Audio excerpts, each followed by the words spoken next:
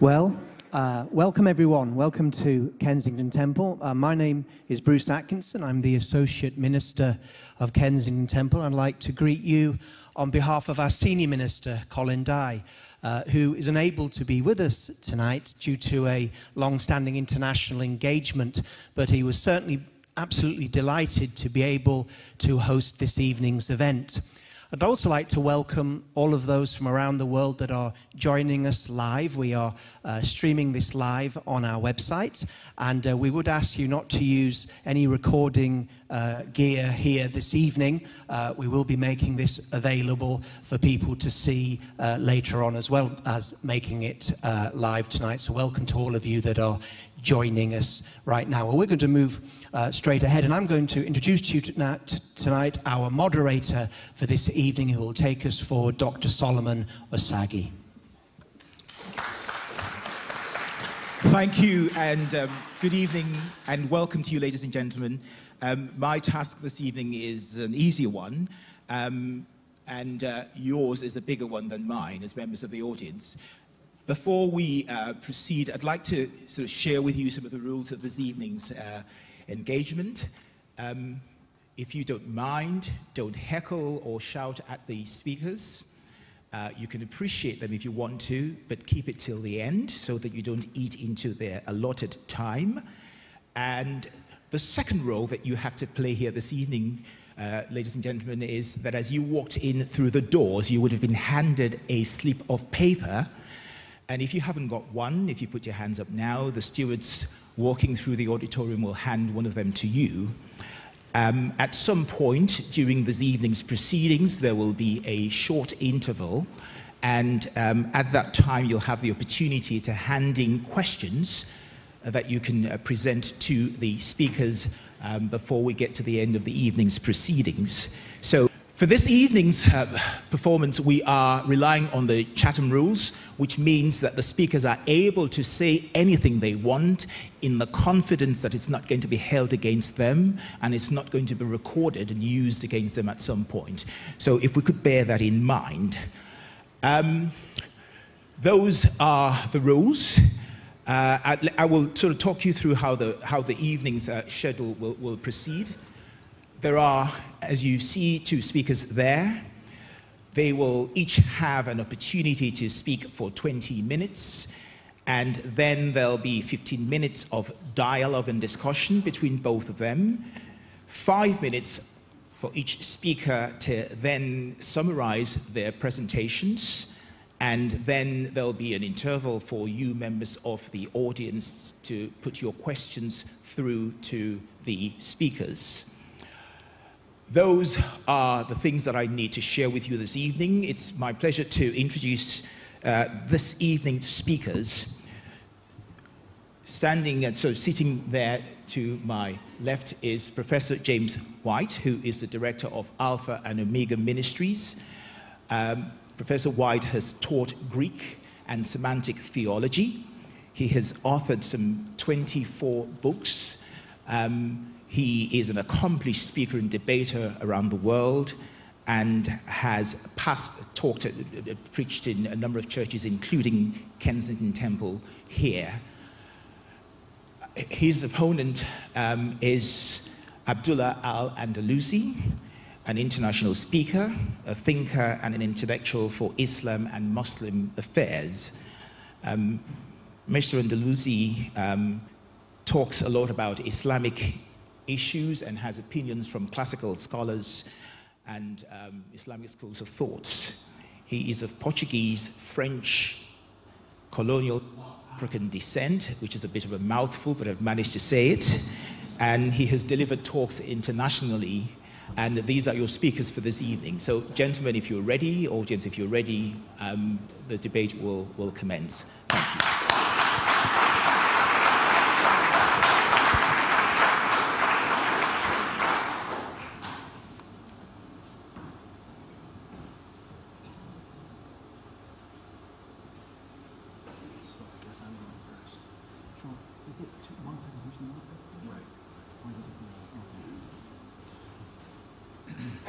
James, you have 20 minutes.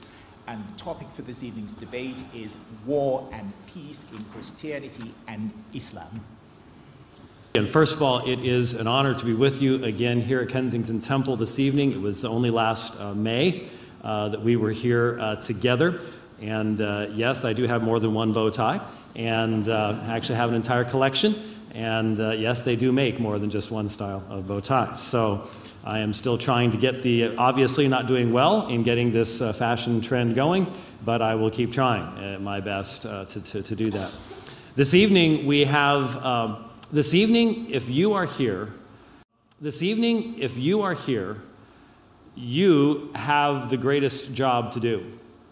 This is not a formal debate like we had last time, in the sense that we have a thesis that we're debating.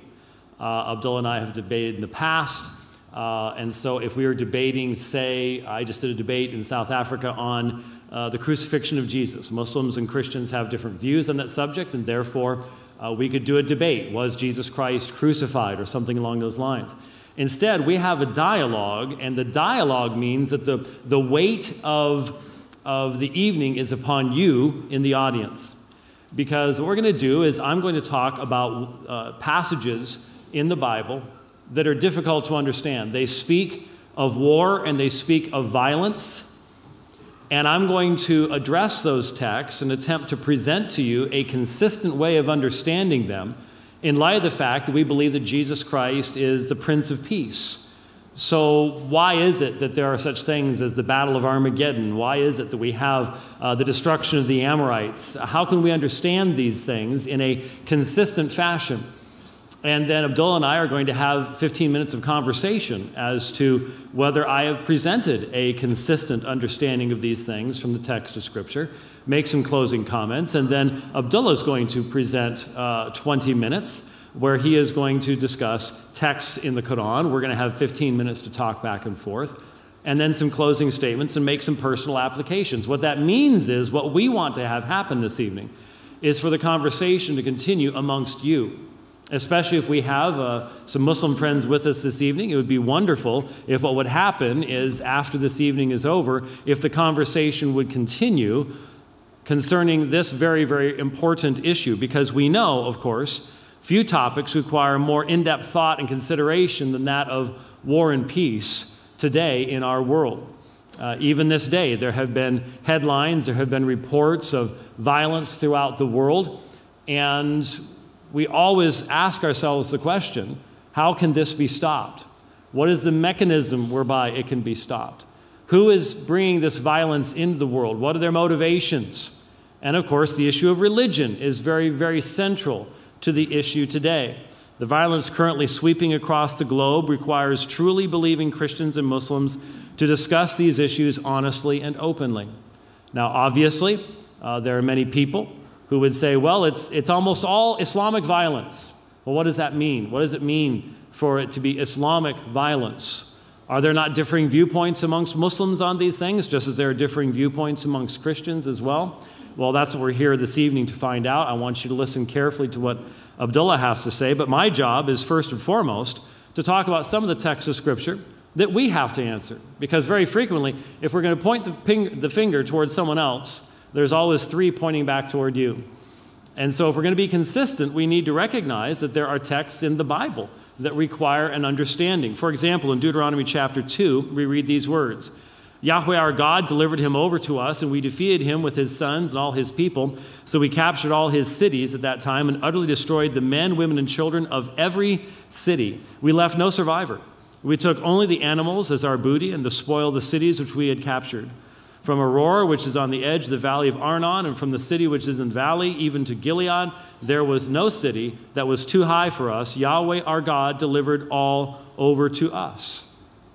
Now, there are many Christians who are embarrassed by texts such as this that speak of the destructions of cities and, as it says, utterly destroyed the men, women, and children of every city. And I know some people try to say, well, that's just a form of exaggeration. It just simply means that there was complete victory in those instances. I don't think that's what the text is saying.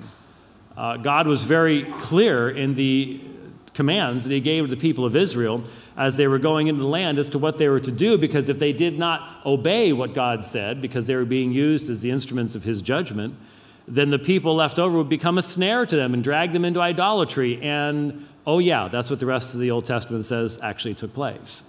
That's exactly what ended up taking place. But here is a text that speaks of warfare and violence in Deuteronomy chapter 20. Only in the cities of these peoples that Yahweh your God has given you as an inheritance, you shall not leave alive anything that breathes, but you shall utterly destroy them, the Hittite and the Amorite, the Canaanite and the Perizzite, the Hivite and the Jebusite, as Yahweh your God has commanded you, so that they may not teach you to do according to all their detestable things, which they have done for their gods, so that you would sin against Yahweh your God. And so here is a difficult concept for people to understand, that it was so important that this covenant people, this people that God had chosen to be his people, needed to make sure that they would not be in a situation where they would be drawn into idolatry and the worship of false gods. And in fact, they were being used as a means of judgment. The scriptures tell us that when the people of Israel went down into Egypt, that this cryptic statement is made in Genesis chapter 15, that the iniquity of the Amorites was not yet full. Now, what does that mean? Well, we know from history that what those people were doing as far as religious worship is concerned was gross idolatry, child sacrifice, and horrible things. And so God does bring judgment upon them. He doesn't do so in a naturalistic sense, and fire from heaven or earthquakes or something along those lines. Instead, he uses his people as the mechanism of bringing judgment upon those sinful nations, and it is a complete judgment here in Deuteronomy chapter 20. But is that all there is to this? Well, in Numbers we read, "So Israel made a vow to Yahweh and said, 'If you will indeed deliver the people in my hand, then I will utterly destroy their cities.' Yahweh heard the voice of Israel and delivered up the Canaanites. Then they utterly destroyed them and their cities. Thus the name of the place was called Hormah." And so we have further utter destruction of cities and peoples here recorded in Numbers chapter 21. In 1 Samuel 15, "Now go and strike Amalek and utterly destroy all that he has, and do not spare him, but put to death both man and woman, child and infant, ox and sheep, camel and donkey." This is even extends beyond the people to the actual animals. Now, I could at this point take time to say, well, sadly, when you look at Canaanite religion, there might have been a biological reason for this, but the issue is utter destruction. It is removing from the land those individuals who are under the wrath of God, and God is using his people to do that. Now, normally what happens is when we discuss this, we stay with the Old Testament. And at this point we can say, well, we can put all of this under the category of God placing his people in the land, the destruction of the exceedingly evil nations before him, and then just sort of stop there, because we all know the New Testament is just a wonderful book where there isn't any type of thing we'd have to worry about, right? Well, not exactly. In one of Jesus' parables, in talking about those who were opposing the king, "But these enemies of mine who did not want me to reign over them, bring them here and slay them in my presence." And many would say that this actually represents Jesus. How could that fit with the Lamb of God, with the one who carries little lambs? That's what we see pictures of it anyways. That must be what the New Testament teaches, right? And yet here you have this idea of rebels, enemies of mine, that would mean enemies of God, who did not want me to reign over them, bring them here and slay them in my presence. There seems to be the idea that those who rebel against God, just as the Amorites had done, just as the Canaanites had done in their idolatrous worship, that seems to still be the case in the New Testament as well. And then in the book of Revelation, the very end of the New Testament, we read, "And I saw heaven open, and behold, a white horse, and he who sat on it is called Faithful and True, and in righteousness he judges and wages war. His eyes are a flame of fire, and on his head are many diadems, and he has a name written on him, which no one knows except himself. He is clothed with a robe dipped in blood, and his name is called the Word of God. And the armies which are in heaven, clothed in fine linen, white and clean, were following him on white horses. From his mouth comes a sharp sword, so that with it he may strike down the nations, and he will rule them with a rod of iron. And he treads the winepress of the fierce wrath of God the Almighty. And on his robe and on his thigh he has a name written, King of Kings and Lord of Lords. Here in judgment, Jesus Christ comes. And in fact, I didn't put it in my presentation, but I cannot help but think of the other text in the book of Revelation, where men call upon the mountains to fall upon them, the rocks to hide them. From what? From God and from the wrath of the Lamb. The wrath of the Lamb. That is an amazing phrase. But it does point us toward an understanding, I think, a consistent understanding of what the Scriptures are saying. Now, we need to keep in mind, the Bible is more than 7 times longer than the Quran, covering 68 times the number of years of human history and cultural development. That's a long, long time.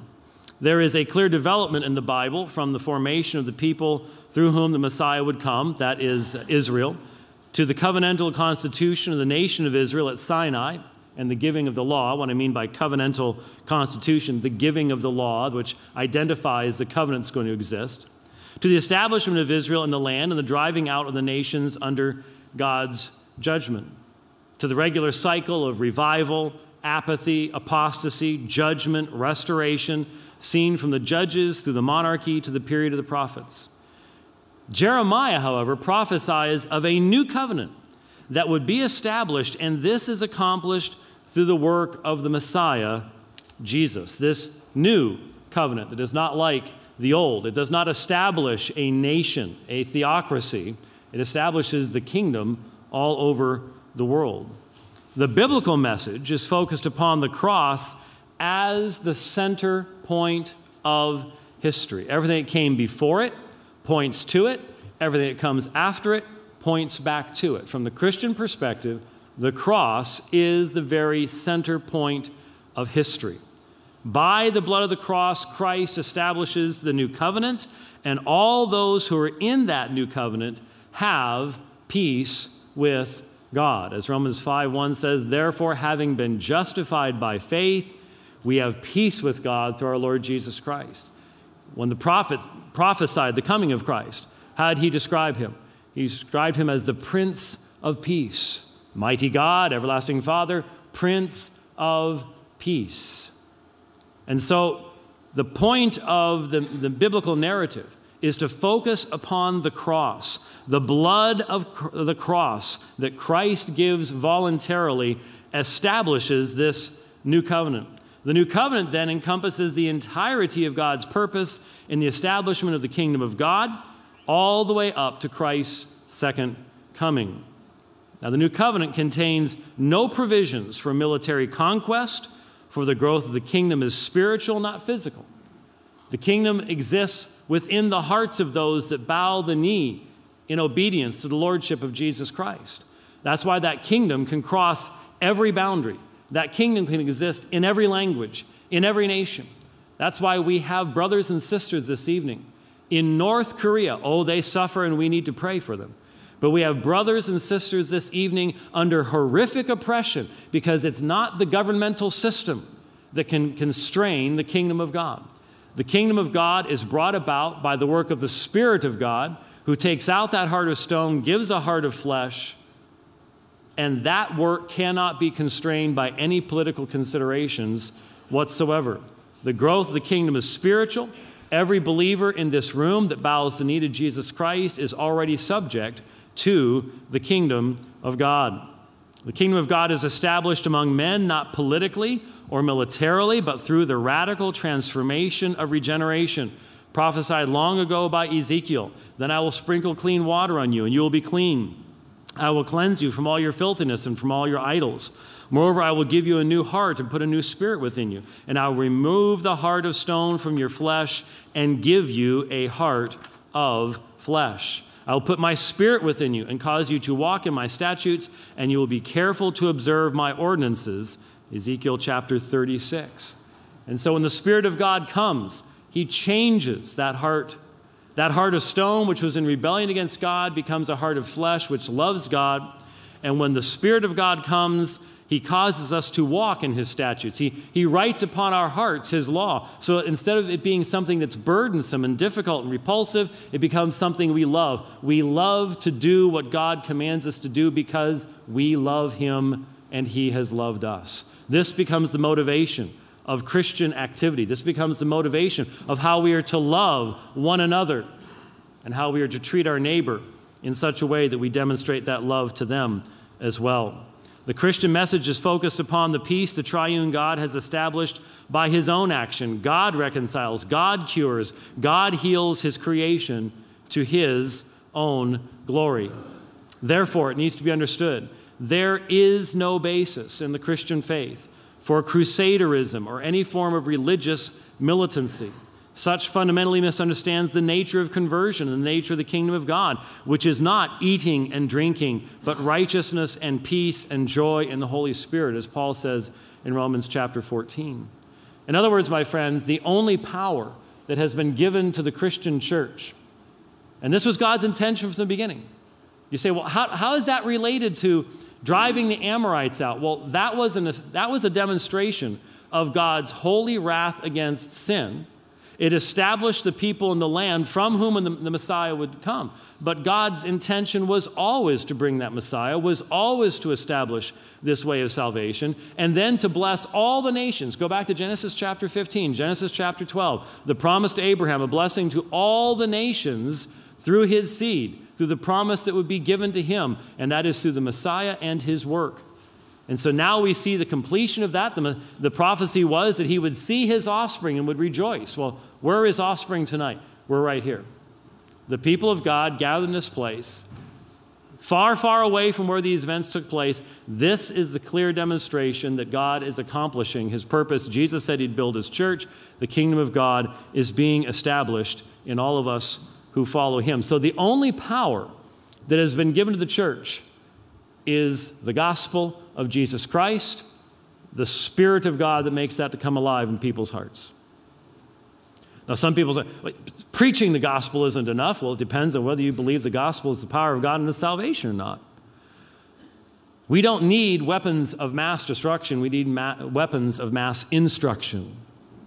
Instruction in the gospel of Jesus Christ. Because weapons of mass destruction may wipe out physical bodies, but they can never change hearts. Simply fearing mass destruction will not change a heart.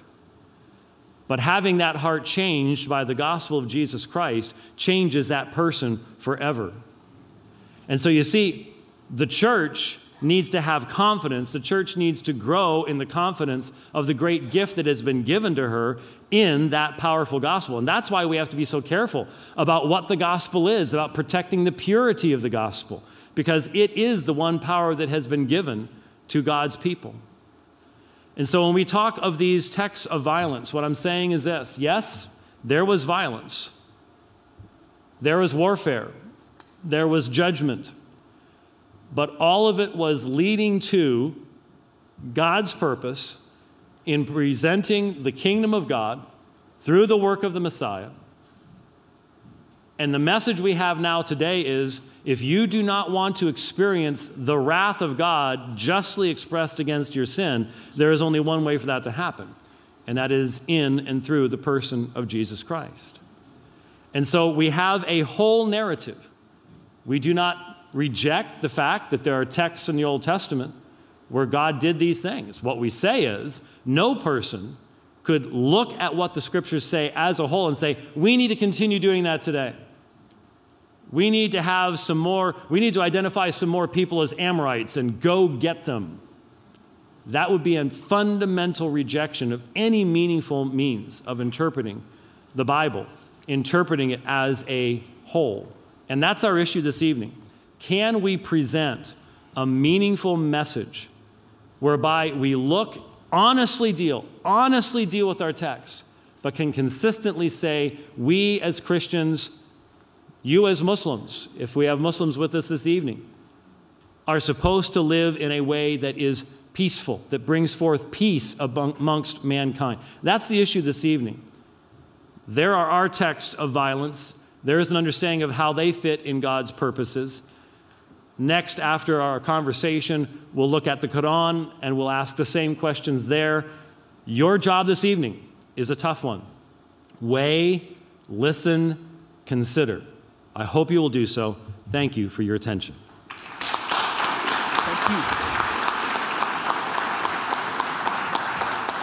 Thank you. Thank you, James. That was 20 minutes. And gentlemen, you have 15 minutes to have an interactive discussion between both of you. So that's 15 minutes, and the floor is yours.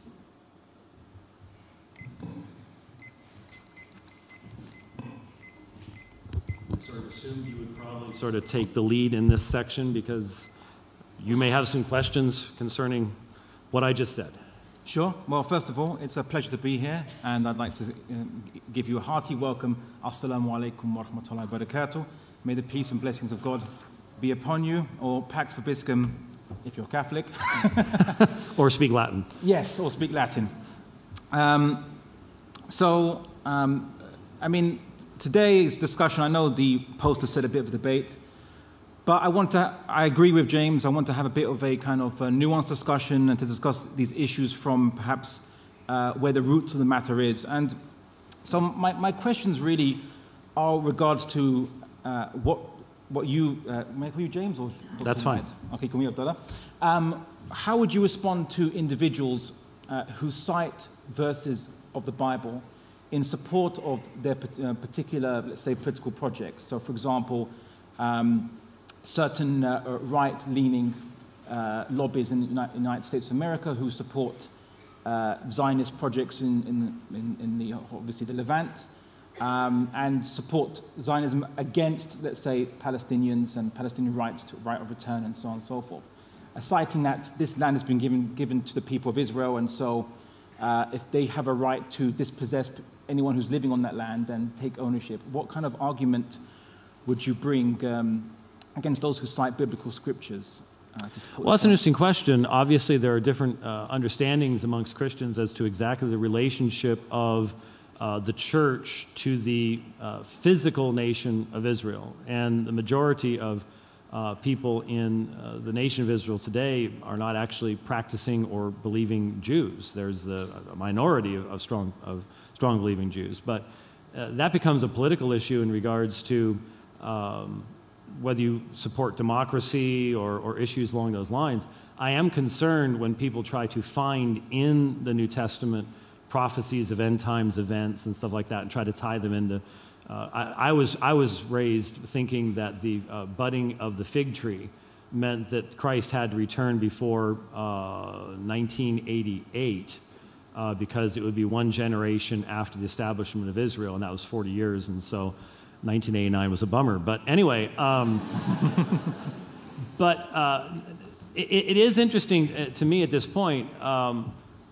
If we're talking about war and violence, I'm not sure what the relationship there is unless what you're thinking is, well, Israel's using war and violence. Of course, there's a lot of war and violence going on over there. It goes both directions. There's missiles going both ways. And my response to anyone would be the only solution for what's going on in Israel, in what's going on in Syria, which is an even greater humanitarian disaster right now, is what I just said. Fundamentally, at the end of the day, the only way that those things can be changed is by changing hearts. And the only way to do that I know of is through the gospel. And so, as silly as it sounds to the world, I think the Christian response is the gospel, and more of the gospel. That's the only answer I can possibly give to someone. And if they think that it's this political system or that political system, political systems come and go. The gospel stays the same from generation to generation. So without a specific as to what type of verse they'd be using, it'd be hard to give me a more specific response than that. Just that some may justify the dispossession of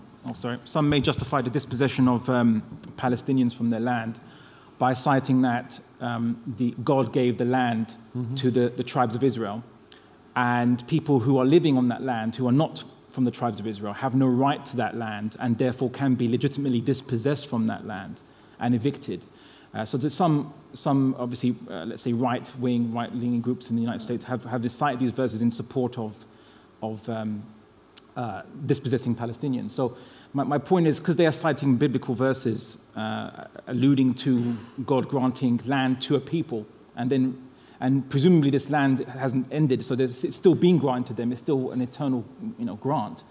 What argument could you offer, rather? Because changing hearts is one thing, but their argument is from the mind, and they argue that they have authority. If the argument was that this is a basis for wanton violence, for doing what was done to the Amorites, well, that would violence, be just injustice. I'm sorry? Just injustice, not necessarily that gets you into argumentation as to whether Israel has the right to exist as a nation, what the role of the UN was, the highly controversial arguments about that.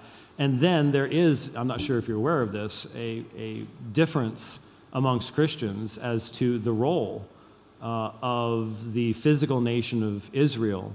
There are those who believe that there are promises that are going to be given to that physical nation. There are others that interpret that as specifically fulfilled in the church, and the fact that Paul says we are the true circumcision who worship Christ Jesus in spirit and truth, so that those are being fulfilled in the church.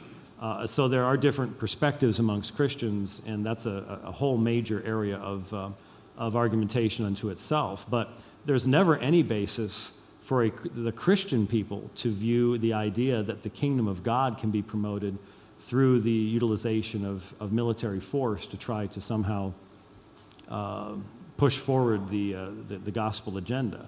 Again, that's why there are Christian missionaries in Israel as well, seeking to spread that gospel there. Okay. I mean, there's some other things. First and foremost, I mentioned a few groups, and I don't believe these groups are religious or Christian, and are waking up in the morning and thinking, what does the Bible tell me to do? But what they do is, for example, in England, we have the English Defence League, who, as I spoke to you earlier on, they put as one of their motto, in hoc signo vinces, in this sign conquer, and the sign of the cross, which was it goes back to Constantine. Yeah, Constantine. 313, yeah. But Britain First is another group. Again, I don't claim that these people wake up in the morning, read the Bible, and are acting as what the Bible tells them to do as their first priority at all. They seem to be secular nationalists of some kind. However, when they were condemned by Christian groups in the UK, that what they were doing is being very aggressive, they were being violent, they weren't engendering peace, and their argument was that Jesus claimed or argued that he didn't come to bring peace, but bring the sword. And then they also cited Jesus whipping the moneylenders using, I think, a cord of yes. whips and so on, which is engaging in actual violence. Mm-hmm. So they use this to argue their point. And I bring this up not because I think the argument has any merit from a Christian perspective, but I'm just interested to see what your response, so that maybe Christians can understand how they should respond. I actually did a video, I don't remember which group it was, you'd probably be able to recognize what there were people going through a Muslim neighborhood carrying crosses, but engaging in swearing wars with the people that they were, while they were carrying the crosses, which makes me go, oh, there's some inconsistency. And I tried to point out the fact that this was a tremendously disrespectful thing to the cross of Jesus Christ, to be carrying it while using foul language in that fashion. But obviously, in the text that you were citing, if you're the sinless Son of God and you're in the temple fulfilling prophecy, then you can do those things. But they're not the sinless Son of God, and they're not in the temple, and they don't have the purity of the motivations that he did. When he cleansed the temple, he was driving people out who had turned the temple into a den of thieves. And so there would be a fundamental reason to do that. The temple does not exist any longer in that sense, so that wouldn't make any sense. And the other text, I'm sorry, what was the other text that they? They said that Jesus, a quote from New Testament, "Think not that I've come to bring peace." Right, exactly. Sword, yeah. I'm sorry. That one especially is significant because what Jesus is talking about is the fact that when his gospel will be presented, it's going to divide families. And there are going to be people in a family who will accept his gospel, people in a family who will not, and so it's going to cause division. But that's a division based upon truth. not a division based upon engaging in physical violence. So the war and the peace and the sword and the peace, the sword is the division that takes place in families when one person follows the ways of God and one person does not do so. So both would be grossly out of context to attempt to connect them to some kind of nationalistic political activity where you just simply put a cross on something and therefore use it. And that's what offended me the most, was the utilization of the cross as a means of offending somebody else. The cross is offensive, but it's offensive because it speaks to us of our sin and the need of a Savior. It shouldn't be offensive for any other reason, especially when it's associated with political things. Okay. I had some more other questions, and these ones are actually purely because of my curiosity. I mean, well, could I ask, did you, in my presentation, does it make sense to you that there is an overarching way of understanding the difference between the Old Covenant and the people of Israel 5 minutes. and what we have in the New Covenant, and that there's a fundamental difference between the theocratic nation of Israel and now the kingdom of God that transcends all political borders, and the only power we have is the gospel? Does it at least sound consistent, knowing what you know of me?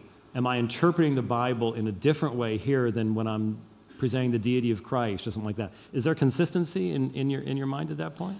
What I'll say is that you have an interpretation.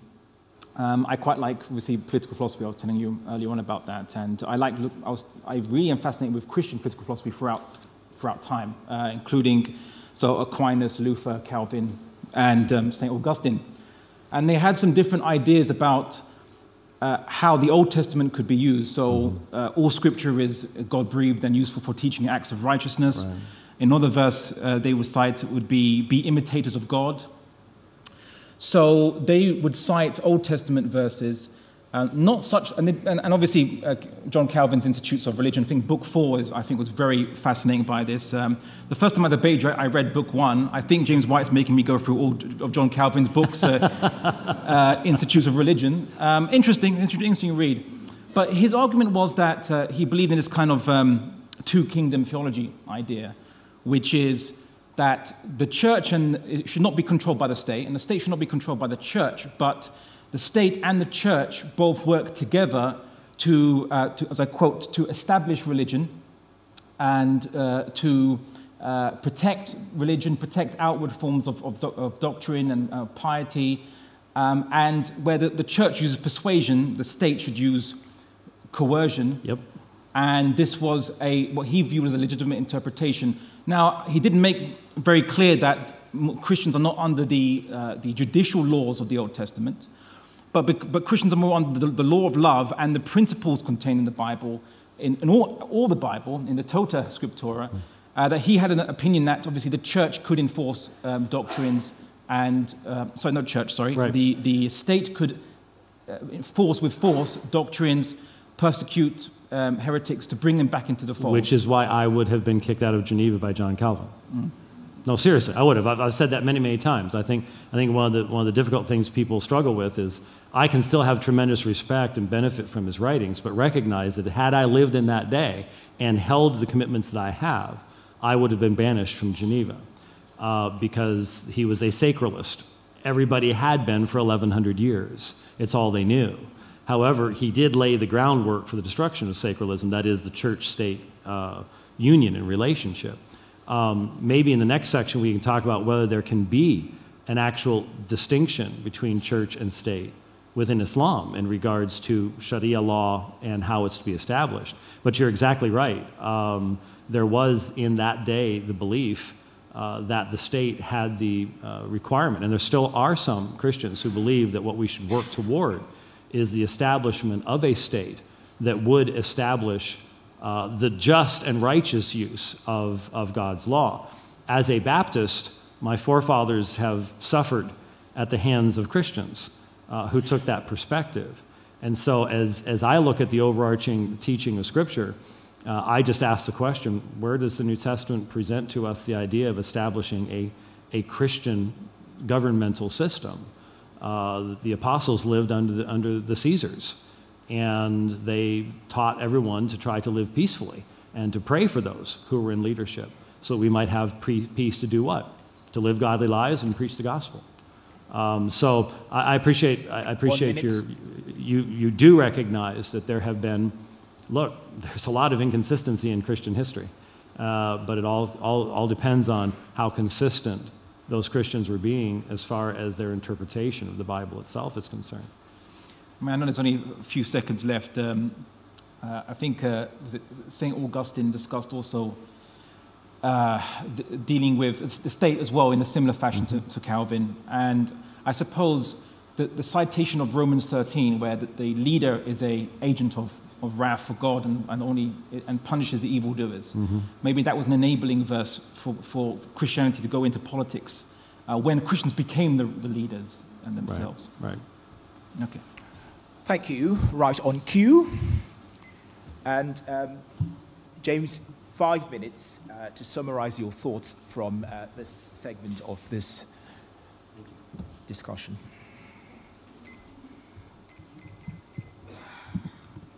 Now, if any of you are disappointed that we haven't gone to fisticuffs yet, then he's young, yes. And he's much taller than I am, much longer reach. I'm not even going to try. This evening, you're starting to get the sense of what it is your responsibility is going to be. We were just talking about a consistent interpretation of Scripture, and if you know church history, you can find lots of people in history who have not been consistent in their application of Scripture. Here's what I'm suggesting to you. Every generation is responsible for making the once for all delivered to the saints faith your own. And it's our responsibility as Christians to examine our own theology, our own interpretation, and to ask ourselves the question, do I use the same method of interpretation when I look at the doctrine of the Trinity, when I look at the resurrection, when I look at the atonement, when I look at the church, when I look at the relationship of the church and the state, when I look at those texts of the Old Testament where God's holiness is displayed in his wrath, do I use the same method of interpretation for each one of them, or am I adopting different methods to try to keep myself comfortable? That's the question each one of us has to be asking ourselves, and that can be an uncomfortable question to ask of yourself. But here's why we need to ask it. My friends, when we engage with our Muslim friends on this subject and we say, here is the Christian understanding of how we're to have peace, and there are differences between us, if we haven't thought through our own position, we're going to be in no position to actually engage with them or even to offer criticism of what they have to say. And unfortunately, our two communities rarely talk to each other the way we're talking this evening. I hope you realize you're in an extremely unique setting this evening. In many Muslim countries, this would not be allowed. I would not be allowed into Saudi Arabia to do this kind of thing. In many other countries, it's considered politically incorrect, and sadly, that's coming here as well. How long will we be able to do this? I don't know. I don't know. But as long as we have the opportunity, then we need to take that opportunity and talk to one another and try to understand where each one is coming from. Now, I want you to understand. You might say, I want more of a head-to-head thing. You need to understand something. Abdullah and I had lunch today, and one of the things we mentioned, my greatest desire for him is that he come to know Jesus as his Lord and Savior. His greatest desire for me is that I would say the Shahada and submit to Islam. Okay? Now, we're not compromising. We're not saying that we believe the same things, that we can all just get along and hold hands and sing Kumbaya. I've never really liked Kumbaya all that much anyways. We're not saying that. We're not pretending that. What we are saying is that we live in a world where there's great evil and there's great violence. And people of goodwill on both sides of this issue need to stand up, and we need to be talking to one another, not ignoring one another. And the more our communities understand of one another, the better we can move forward in trying to deal with these tremendous issues that are tearing our societies apart. And so, this evening, when we look at the Scriptures, we dare not deny the reality that there are texts that speak of violence that's taken place in the past, of judgment that's going to be coming in the future. But you know where the greatest text of violence was that I didn't read? Acts 4. When the church prayed, they were being persecuted.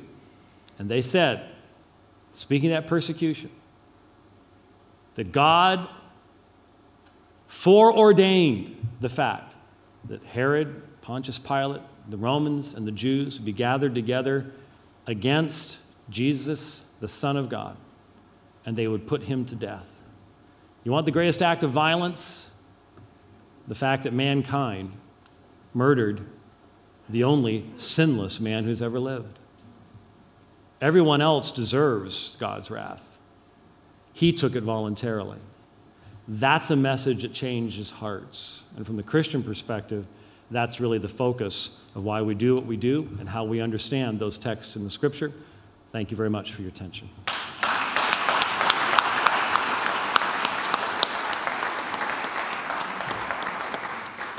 Mr. Alan DeLucy, you have 5 minutes to summarize. Do you have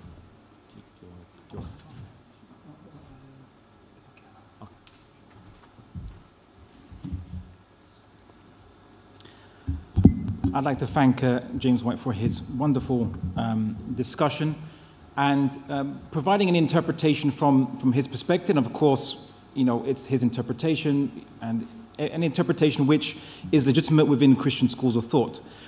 I was reading, and I've engaged a lot with Mennonite Christians who are complete pacifists in all manners and all things. In fact, they also are antithetical to government. But I identified there are different streams within Christianity concerning warfare, concerning peace, concerning government, and there are ongoing debates right now. Generally, the Anabaptists, of which the Mennonites are a branch of, are a minority. The mainstream opinion is obviously Christians believe in, or most Christians believe in a type of just war or limited wars. There are different interpretations in the past where there was from blank check to the ruler to Christians who believe that spreading peace, even via offensive warfare, is legitimate as long as your aim is peace, which was the opinion of Augustine in his epistle to Boniface.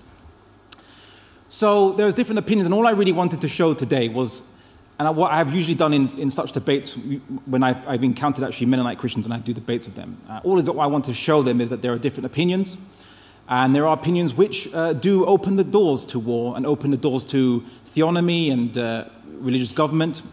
And in principle, I don't really object to religious government. So John Calvin has some interesting arguments on theonomy, which I think are very similar to the Islamic perspective on many aspects, so perhaps there's some agreement. Obviously between John Calvin, not necessarily with Islam, it's interesting, but that was a very common mentality. But when I bring up these particular points and these issues, and I first want to illustrate that in today's world, there is and there should be more interaction and cooperation between Muslims and Christians. We all believe in God, we all love Jesus, and we all affirm that he's the Messiah, which you cannot be a Muslim unless you affirm those things. And I so affirm that Jesus is the Messiah, and that I love Jesus. So I believe in Jesus, but maybe what the differences are in other aspects, such as whether he is God or not. But more importantly, you can have debates, and there are increasing debates between Muslims and Christians in the Muslim world. We can have this debate in Malaysia, in Egypt, although I might want to avoid it because I've criticized President Sisi. But Lebanon, we have, my organization, Muslim Debate Initiative, has a branch in Lebanon. So if ever both of you, me and you, go to Lebanon, we can do a debate over there. Whether I'll be let back into England or America would be a different question after that. And Turkey too. So there's many places in the Muslim world, including, I think, Doha as well. There's many places in the Muslim world you can do debates. We had the honor and pleasure of inviting James to a debate at East London Mosque, which is one of Europe's largest mosques.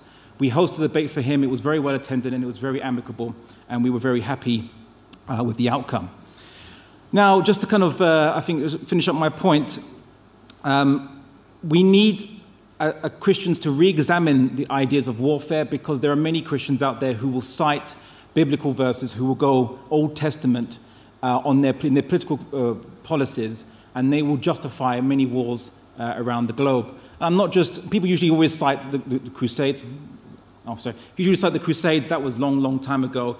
The issues that we see, for example, when the United States spread westward and conquered the West, They used the concept of manifest destiny and the idea that the native Indians were heathens, and this was a new Jerusalem, a new Israel. And they cited these doctrines up. And again, you know, many Christians today, thankfully, would oppose that, condemn it. But we have to get to an understanding as to what is the criteria that Christians can all agree on to condemn these things, to condemn the war in Iraq, to condemn certain groups throughout the world. For example, in Congo, there's the anti-Balaka movement, which demanded that Muslims convert or die to Christianity. So either they convert to Christianity or die. And I know that's not, they didn't open up the Bible, and the Bible didn't tell them to do that. They're not a serious religious movement. However, Christians, if you're going to engage in the world affairs and deal with policies around the world, you need to have a solid basis by which you can say, this is against the Bible, and anyone who says this is not Christian. Thank you for listening.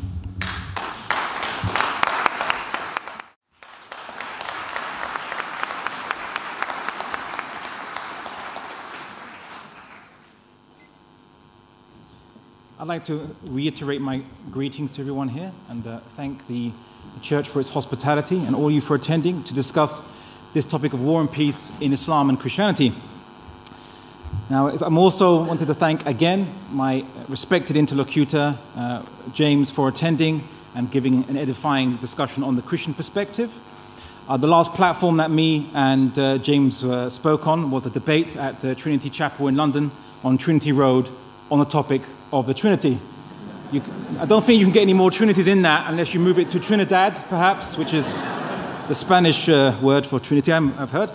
And I'd also like to reiterate that the example of Muslims and Christians discussing and debating was set by the Prophet Muhammad when he had a debate with the Christian delegation from an Arab city in Najran in the Arabian Peninsula, where the Christians and Muslims had a debate for 3 days, 2 nights, not continuously, of course. And at the end of this, the Christians were still unconvinced by the Prophet Muhammad's discussion. And what did the Prophet Muhammad do? He offered them the opportunity to pray the Christian prayers in a mosque before going back home, because it was a long journey, they had to go back home. So this was the example of the Prophet Muhammad that Muslims have to adhere to, that Muslims have to follow, and that we hold up to be an exemplar. Now today, certainly in Europe, and also I've been hearing in the United States, Christians and Muslims face a very common challenge, which is from secularism and secular liberalism, and sometimes it's more referred to as militant secularism, and the intolerance and also the straw manning of that secularism or secularists do against religion, portraying religion as a cause of war, as a cause of violence, and secular liberalism as the only solution or pathway towards peace. Now, I'm going to be engaging that as well in this discussion, but I'd first want to discuss the concept of peace and war in Islam. Now, before we discuss war, we must first discuss peace and what it looks like. The Quran illustrates this, and it's a very personal definition. When we believe, God says in the Quran, those who believe and find tatma'innu, which means peace or assurance or contentment, in the remembrance of God, for without doubt, in the remembrance of God, do hearts find peace. So, in remembering God is where you find peace, it's where you find assurance, it's where hearts find contentment. We also see it in another verse, O reassured soul, return to your Lord, well pleased and pleasing to him. In another verse in the Quran. So the Prophet Muhammad is instructed to say, sufficient for me is God, there is no deity except him, on him I have relied, and he is the Lord of the great throne. The Prophet Muhammad also taught, true richness is not via much property and belongings, but true richness is self-contentment. It's this assuredness, this peace in the heart. But we also see that the Quran discusses other kinds of peace. The peace that you get with your family, with your spouse, that the peace that the spouse, the husband and the wife provide to each other. And at the bottom, we see a Quranic verse talking about the peace of living securely in a land, safe from persecution and safe from oppression. Now, in order to understand Islam, we must understand Islam's mission to humanity. So in the Quran, we believe God says, and thus we made you, referring to the Muslims, a just community that you will be witnesses over the people, and the messenger will be a witness over you. So as Muslims, we are commanded, we believe by God, to be witnesses to mankind. We also see in another verse in the Quran, "O you who believe, be upholders of justice, bearing witness for God alone, even against yourselves or your parents and relatives, whether they are rich or poor. God is well able to look after them. Do not follow your own desires and deviate from the truth. If you twist or turn away, God is aware of what you do." In another verse in the Quran, we believe God says, God commands justice and fair dealing. We believe that the Prophet Muhammad ﷺ taught, those who are merciful will be shown mercy by the merciful. Be merciful to the people of the earth, and the one above the heavens will have mercy upon you, which is very reminiscent of verses I've found in the New Testament in the book of James, as well as the parable of the king and the servant who had a debt. Show mercy and you'll be shown mercy. And that we should be merciful to each other. We also see another verse in the Quran, which said, so another narration of the Prophet Muhammad, which said, the son of Adam, which means all mankind, has no better right than that he would have a house wherein he may live, a piece of clothing whereby he may hide his nakedness, and a piece of bread and some water. And the reason why I mention this, the son of Adam, the rights of the son of Adam, because Islam believes in universal rights for human beings that all people who are the sons and daughters of Adam deserve around the world, of which Muslims have to strive to ensure that everyone attains these rights and has their rights secure.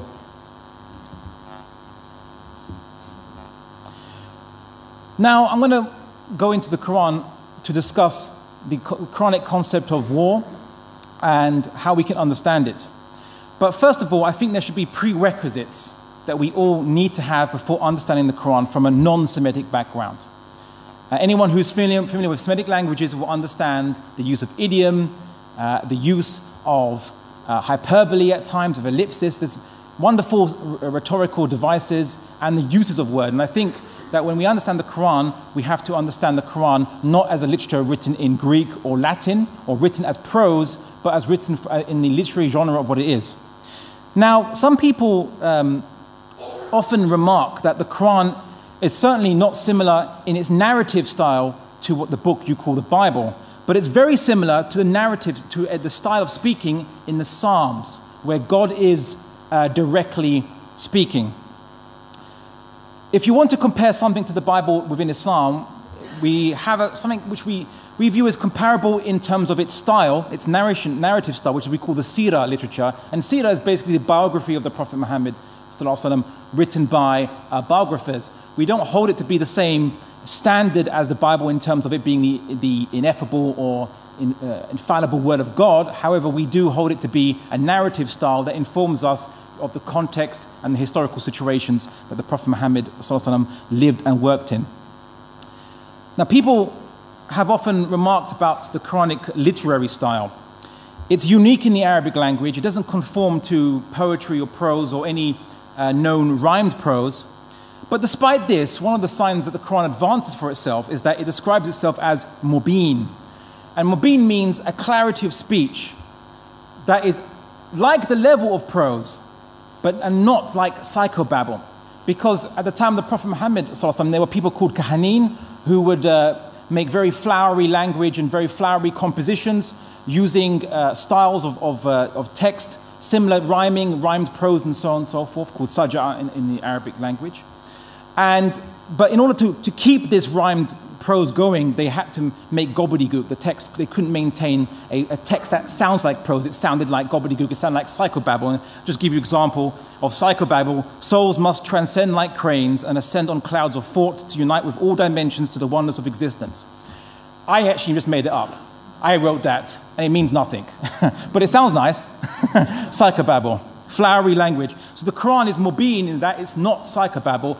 It reads like prose in terms of how it conveys information, but its style is not like prose in terms of its literary genre. But But I think very importantly, people have to understand that the Quran uses polysemy. And I'll give an example of this from a very famous example. The word in the Quran for, usually translated as disbelievers, kafir, singular, plural, kuffar.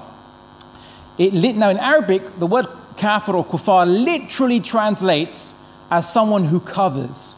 In Hebrew, it's kofar, and it sounds quite similar to the English cover, in fact. So it literally means someone who covers. And this exact same word is used throughout the Quran, but it has different meanings depending on where it's used and how it's used. And I'll give you some very obvious ones. So in Surah or Quranic chapter 57, verse 20, it refers to farmers. Farmers are kuffar. It doesn't mean they are disbelievers who are going to suffer perdition in the hereafter. It means they are coverers of the seeds. And so it's a word that means farmer in that context.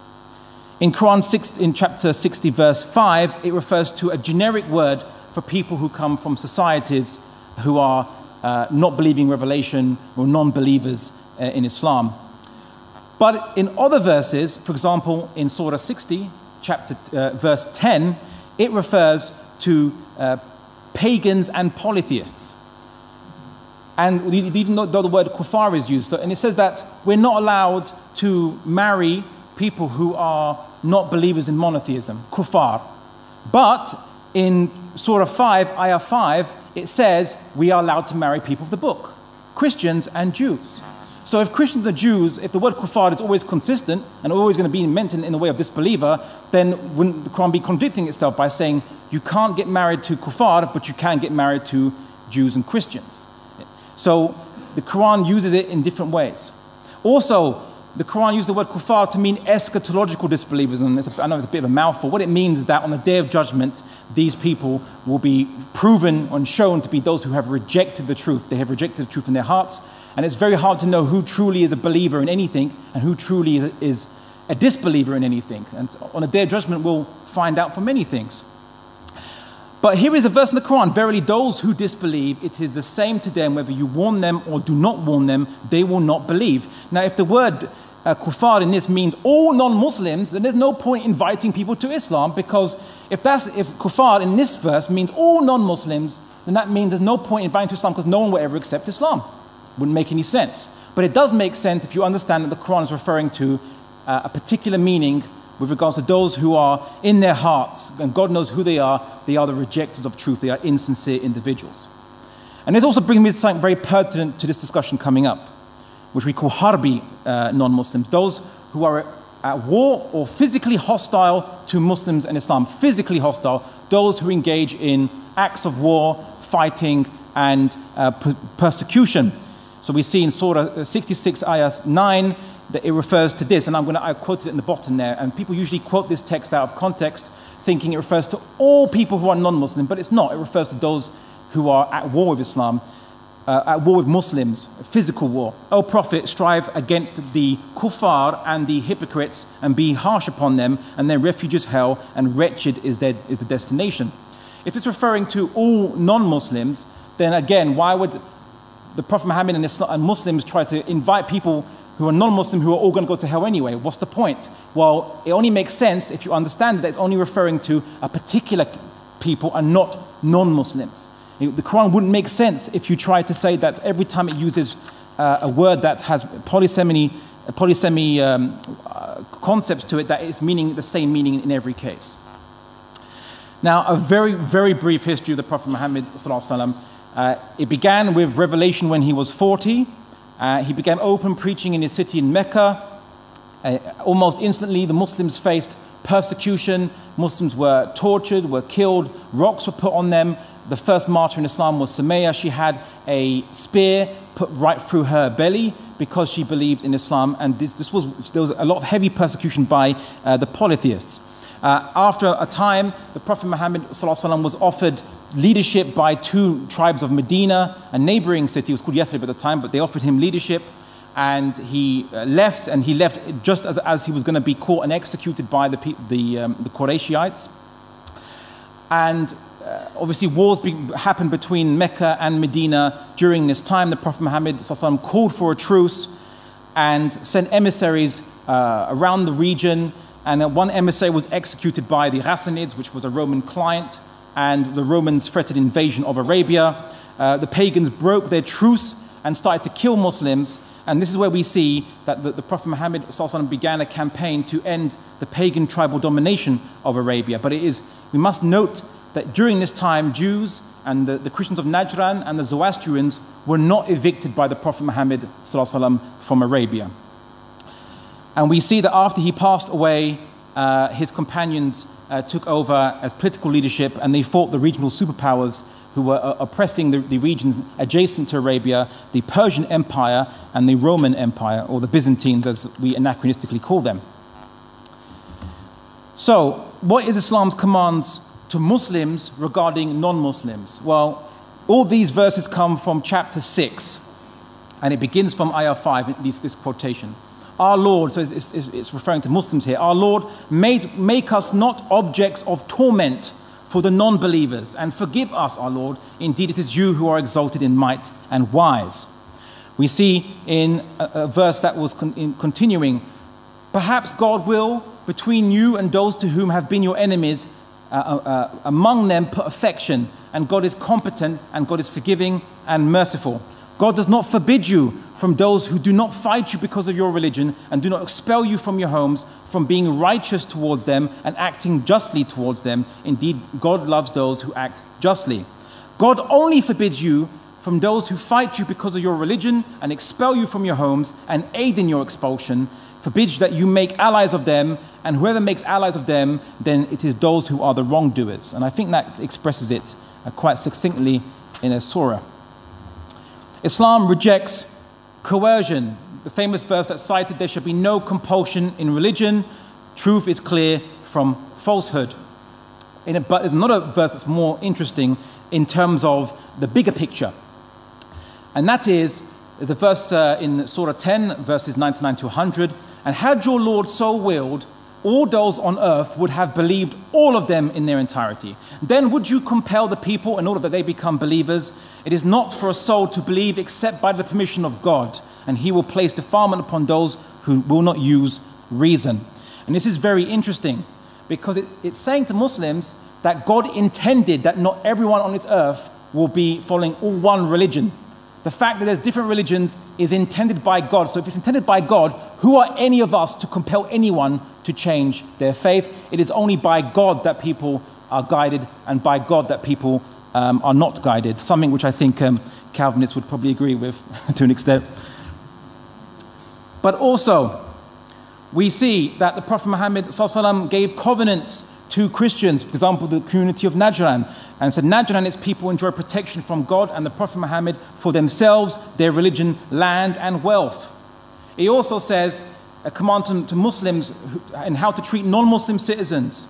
So whoever oppresses a muwahid, a non-Muslim citizen, or imposes upon him more than he can afford and humiliates him or takes anything from him without his consent, I will challenge him on the Day of Judgment. This is what the stern warning that the Prophet Muhammad ﷺ has said to Muslims. The Prophet Muhammad has also said, whoever has harmed a non-Muslim citizen has harmed me. Again, a very stern warning to Muslims not to harm people who do not want to be Muslim and reside within Muslim lands. We also see a narration at the bottom there where there were non-Muslims who, if they could not afford to be a citizen, usually the males, and they couldn't afford to pay the military waiver tax. A long story, Muslim males are obliged to be reservists. Non-Muslim males are not obliged to be reservists in the army. Instead, they pay a waiver tax.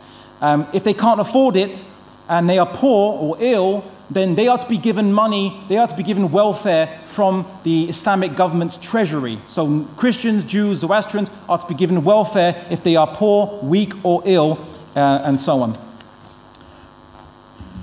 We also see that that in the Quran it says, and fight them until there is no fitna, which is persecution or oppression, and until the religion, all of it is for God, and if they cease, then indeed God is seeing of what they do. And this is frequently miscited by many individuals who want to criticize Islam. But we see from a commentary of this by a classical Islamic scholar, Ibn Kathir, he said in this discussion, he quoted Ibn Umar saying, We did that during the time of the Messenger of God, when Islam was weak and the man would be tried in his religion, either tormented to death or being imprisoned. When Islam became stronger and widespread, there was no more fitna, there was no more oppression and persecution. So what the commentators have said is that fight people if they persecute people for their faith until there is no persecution, and it is only God who decides who is guided or not people torturing or coercing. But also in the Quran it says that Islam orders Muslims to fight against militant aggressors, those who fight them, but it also says that those who are fighting you, you're not allowed to transgress against them even if they are fighting you. And that imposes a limit by which many narrations by the Prophet Muhammad have said that civilians cannot be targeted in war. Even if there's an enemy that's targeting your civilians, you cannot retaliate in like manner. So just to kind of summarize, there are two general discussions about how Muslims dealt with pagan Arabs and Romans, and we'll discuss this in the Q&A. But suffice to say, Muslims are only commanded to fight when they're being persecuted, to rescue others from oppression, and to ensure that the only one who decides whether anyone is guided or not is God, and not the whip or the lash by human hands. Thank you for listening.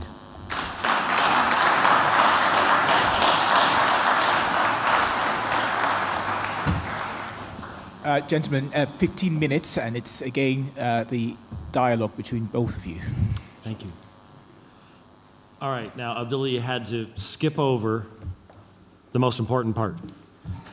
Well, we can discuss it here. Yeah, okay, and make sure you get into that microphone so everybody can hear you. All right, everybody in this audience, let's make sure we cover. If we don't cover this and cover it thoroughly, we're going to be accused of having soft-pedaled the whole thing. So we need to dig into this.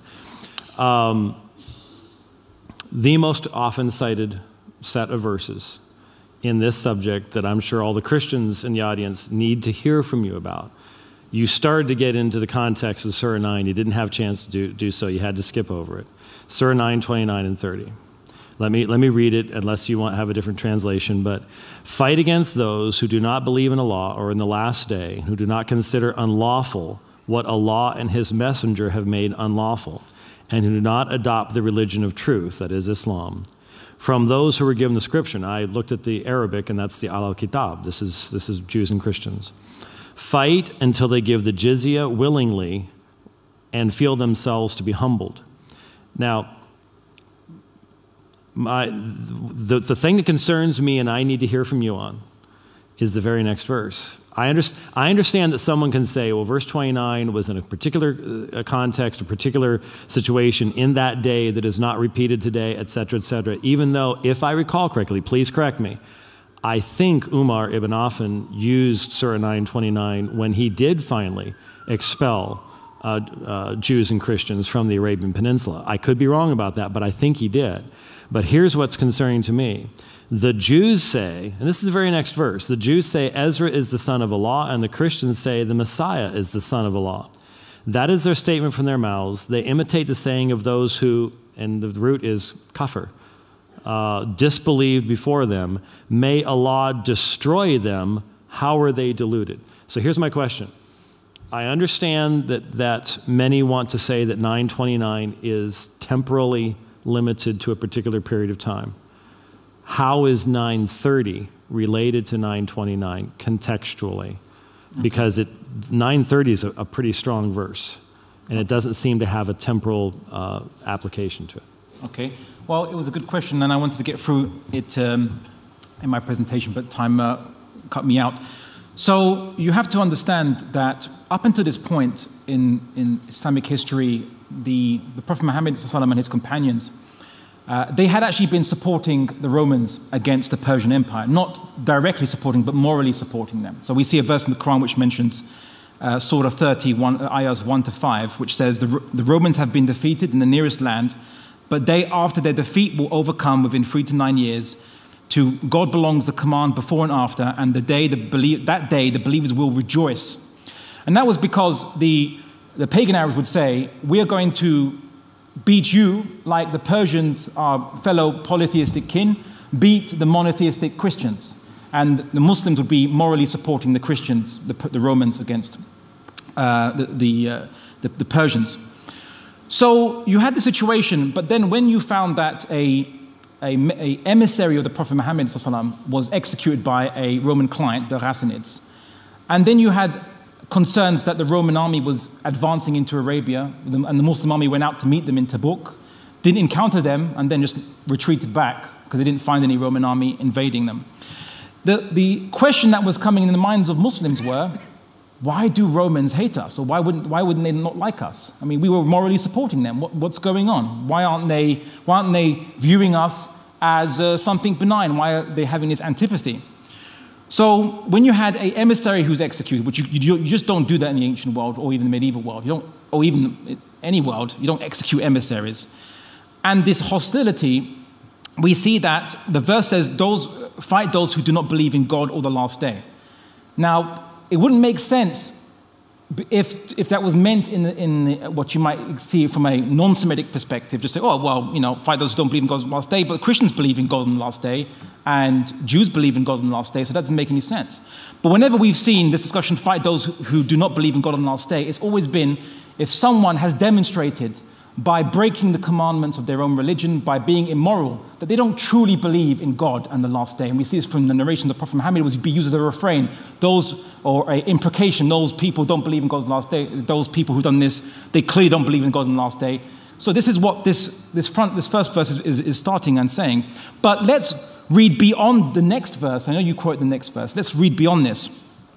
And it says, and it continues, so may God destroy them how they are deluded. It does say this. And again, that probably wouldn't be well, the literal meaning is, may God fight them. And I suppose, as a Calvinist, you believe that all humans are in a rebellious nature against God, fighting against God. And it was not meaning that humans are fighting them. It's saying God fights them who do what we consider in Islam to be, blasphemous concepts. And the translation, usually the Jews say Ezra. I want to leave it as Uzair because it might not necessarily translate as Ezra. It could be Enoch. It could be a whole number of different individuals. However, the very next verse it says, they have taken their scholars and monks as lords besides God, and also the Messiah and Son of Mary. And they were not commanded except to worship one God. There is no deity except him. Exalted is he above whatever they associate with him. They want to extinguish the light of God with their mouths, but God refuses to accept to perfect his light, although the disbelievers dislike it. O you who have believed, indeed many of the scholars and the monks devour the wealth of people unjustly and avert them from the way of God. Those who hoard gold and silver and spend it not in the way of God, give them tidings of a painful punishment. Now, this sounds to me like Calvin's Institutes of Religion against the Catholic Church. Because this is exactly what he says about the Catholic Church. They've become corrupt. They hoard wealth. They avert people from righteousness. They avert people from knowing the truth. And he doesn't have some pleasant words to say about the Catholic Church. And in this particular period of time, it was the Eastern Roman Empire that was doing these very corrupt practices. And the reason, to back this up, that it's not general to every single Christian, I'll bring a narration by the Prophet Muhammad himself. So the Prophet Muhammad commanded the Muslims that when they encounter these empires and they encounter all these issues and their political diplomacy of all the nations, he says, leave the Abyssinians alone as long as they leave you alone, and leave the Turks alone as long as they leave you alone. The Turks are pagans. At this point in time, they were pagans. And the Abyssinians were Christians. But what we see from the discussion of Prophet Muhammad about the Abyssinians were that they were a just Christian nation. And so they were not to have Muslims were not to have any hostility with Abyssinians because they were just. And it was affirmed so, and hence this was a prohibition by the Prophet Muhammad, of which was adhered to for at least 1,000 years after the Prophet Muhammad. There was no wars between Muslims and Abyssinians. That only changed because some Abyssinians converted to Islam and they wanted to have a revolution. It's a long story. But that was still an internal matter, not an external matter. So that's the context behind that. Okay, let me put this into a context that is uncomfortable but necessary. Sure. There is an online magazine published by ISIS, and they utilize this text as a basis for their killing of Christians. And here's the idea. And here's what's uncomfortable is you say, okay, this isn't all Christians. The putting together in such a close, intimate fashion of specific Christian statements. The Messiah is the Son of Allah. So here you have the idea, all Christians believe that Jesus is the Son of God. That's definitional of what it means to be a Christian. Called disbelievers, how are they deluded? I think that's the same word that's used in Surahs 4 and 5 when they say 3. I could be wrong about that, but I think I'm correct about that.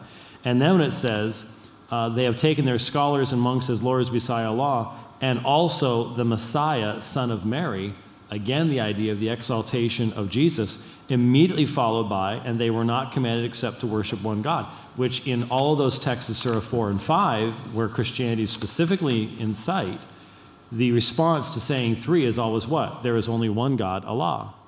So why is there such a theological element here? ISIS uses this as their very foundation for saying, this is why we've done what we've done to these Christian people. I know that there are texts where, I know about the delegation from Najran, I get all of that. Why is the theological beliefs of Christians intimately connected at this point if the distinction's being made? That's what we need to understand. Okay. Well, first of all, I call this Godwin's second law. The first law is that as a debate progresses, the probability of Nantes being used or raised will approach 1. The second clause would be ISIS. When it comes to Islamic discussions, the probability approaches 1 as a discussion progresses. Not meant to be a gotcha. I just happened to, they put out an article that was one of the most theologically laden articles I've ever seen. And I want to know, how do you refute that argumentation? Well, that helps us. Well, 5 minutes. Okay.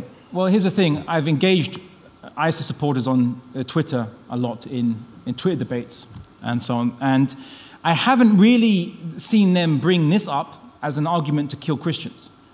What I have seen them bring up, and what they usually bring up, is they usually bring up a very typical argument which Osama bin Laden brought up, which is fight them as they fight you.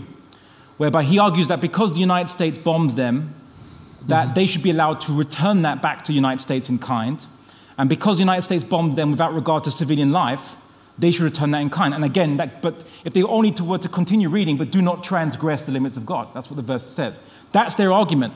But ISIS's enemies currently are Kurds in North Syria, other rebels who are Islamic, the Iraqi forces in Iraq, Turkey.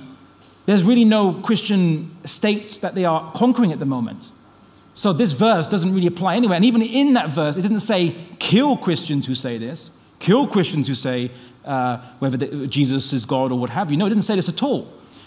And in fact, it starts with the premise, fight those who do not believe in God on the last day, from amongst the people of the book, which wouldn't make any sense if you want to take it absolutely literally, because Christians believe in God on the last day. So it clearly means that those Christians who don't care about the limits of God and really don't care about God on the last day, ones who are not in their hearts true believers in God on the last day because they commit wanton corruption and they break the laws, and this is clearly what it's referring to. And even in that circumstance, and even if we want to take the most aggressive interpretation of that verse that you can, it's not, again, it still doesn't say kill them. It says fight them until, they pay jizya, they become citizens. Jizya is basically a citizenship tax, akin to Jacques Rousseau's idea of the contract citizen. So fight them until they become citizens? That's not really a blank check to fight people and kill them because of their ideas, because Christians were tolerated, were accepted during the time of the Prophet Muhammad and afterwards under Islamic law. There is no law, no opinion that says that Christians have to be killed because they say that Jesus is God. The phrase, may Allah destroy them, after calling them disbelievers who confess that Jesus, the Messiah, is the Son of God. But not humans destroy them. Okay, so and that is, there is a difference, and it's a theological concept. It's clearly a theological concept, because whenever we say, may God fight or may God destroy, it can only be God destroys with his punishment in the hereafter, or God may ordain a punishment of his own choosing in this life, but he brings about it for his own means, whether floods, earthquakes, or what have you. Is there any conceivable context in which Surah 9, 29, and 30, and 31, I guess, the whole section.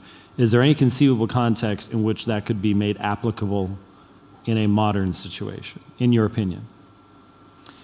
Well, the thing is that, again, there is no idea in this verse that Christians should be killed because they pronounce these beliefs or they have a particular concept or idea. It doesn't say that at all.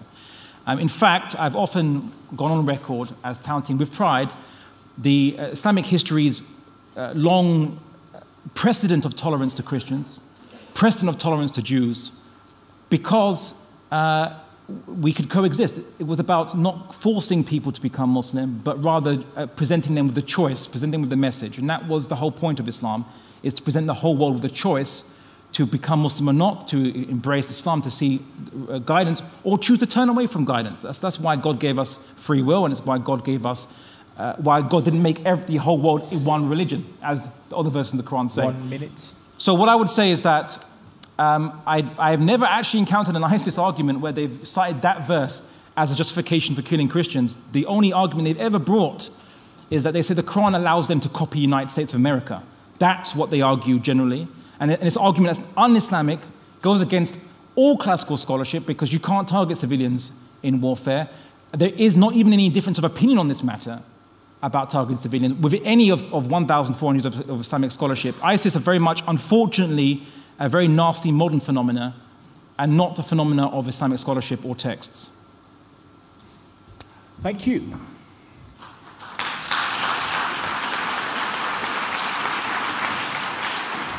Five minutes, Mr. Andalusi, to summarize your views on this segment of the discussion. Sure.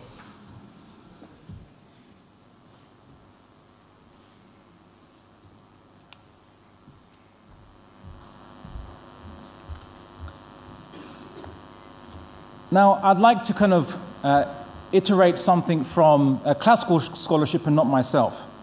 Now, generally, two scholars which, for some reason, were cited by Osama bin Laden himself, Ibn Taymiyyah, a classical Islamic scholar, and Ibn al-Qayyim. Now, these two scholars were cited by Osama bin Laden himself in these discussions to justify his wars against America. But here's the strange thing, and this is the thing that baffles us, it baffles Muslims who know about scholarship, is that these scholars simply do not say anything that supports Osama bin Laden or ISIS. For example, Ibn Taymiyyah says in his book, Qaida fil Qital al-Kufar, he says, the Prophet's biography shows that he did not fight whoever made peace with him among the unbelievers. And the books of biography, prophetic traditions, exegesis, jurisprudence, and history are full of such acts, and this is widely narrated in his biography. Thus, the Prophet did not initiate fighting with anyone, and had God commanded him to fight every disbeliever, then he would have initiated fighting them. Ibn al-Qayyim says in his Hidayat al-Hayara, he says, the Prophet never forced religion upon anyone, but rather he only fought those who waged war against him and fought him. As for those who made peace with him or conducted a truce, then he never fought them and he never compelled them to enter his religion. As his Lord, the Almighty, has commanded him, there is no compulsion in religion, for right guidance is distinct from error. The negation in this verse carries the meaning of prohibition, namely, you may not force your religion on anyone. So these are what the classical scholars, not me, not any modern day Muslim scholar, classical medieval Islamic scholars have said about this matter. But I'd like to apprise you of something you might not realize. Al Jazeera had an interview with Osama bin Laden, I think it was 2002 or 2001. And they asked him about his terror campaign against the United States of America and his war against American civilians. And they asked him, you know, how do you justify this? How do you justify this when in Islam it's prohibited to kill civilians? And you know what he says? He says, you're right. In Islam it is prohibited to kill civilians.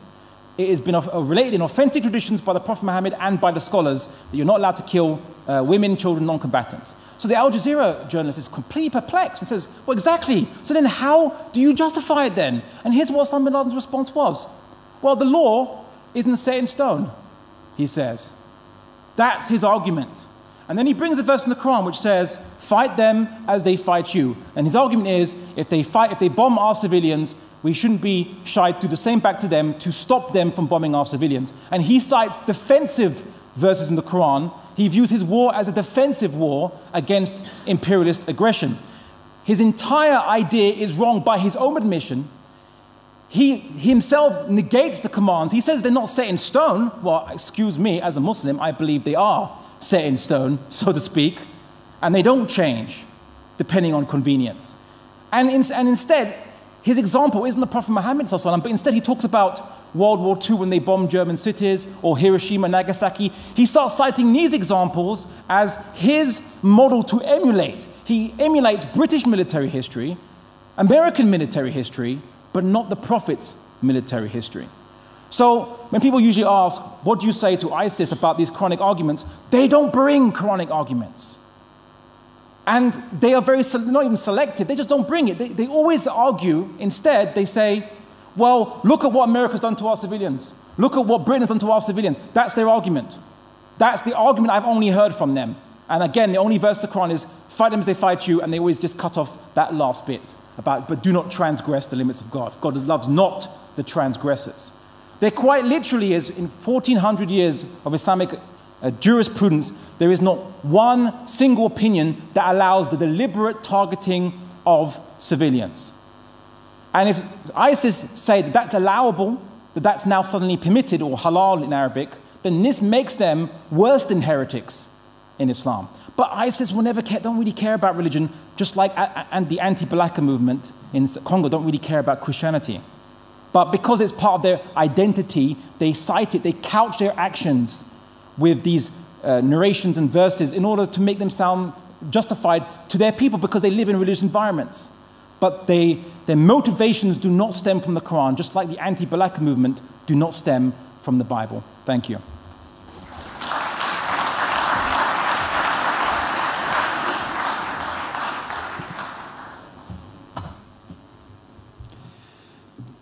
Many, many years ago, Augustine gave in to the pressure to utilize military force to suppress a movement called the Donatists. And one of the verses that was utilized was from a parable where Jesus talked about going out and compelling them to come in to the wedding feast. And he understood this as substantiating the idea that you could use governmental force to keep people within the Orthodox faith. We recognize that that was not only a misuse of that text, but unbeknownst to him, would 1,000 years later result in something called the Inquisition.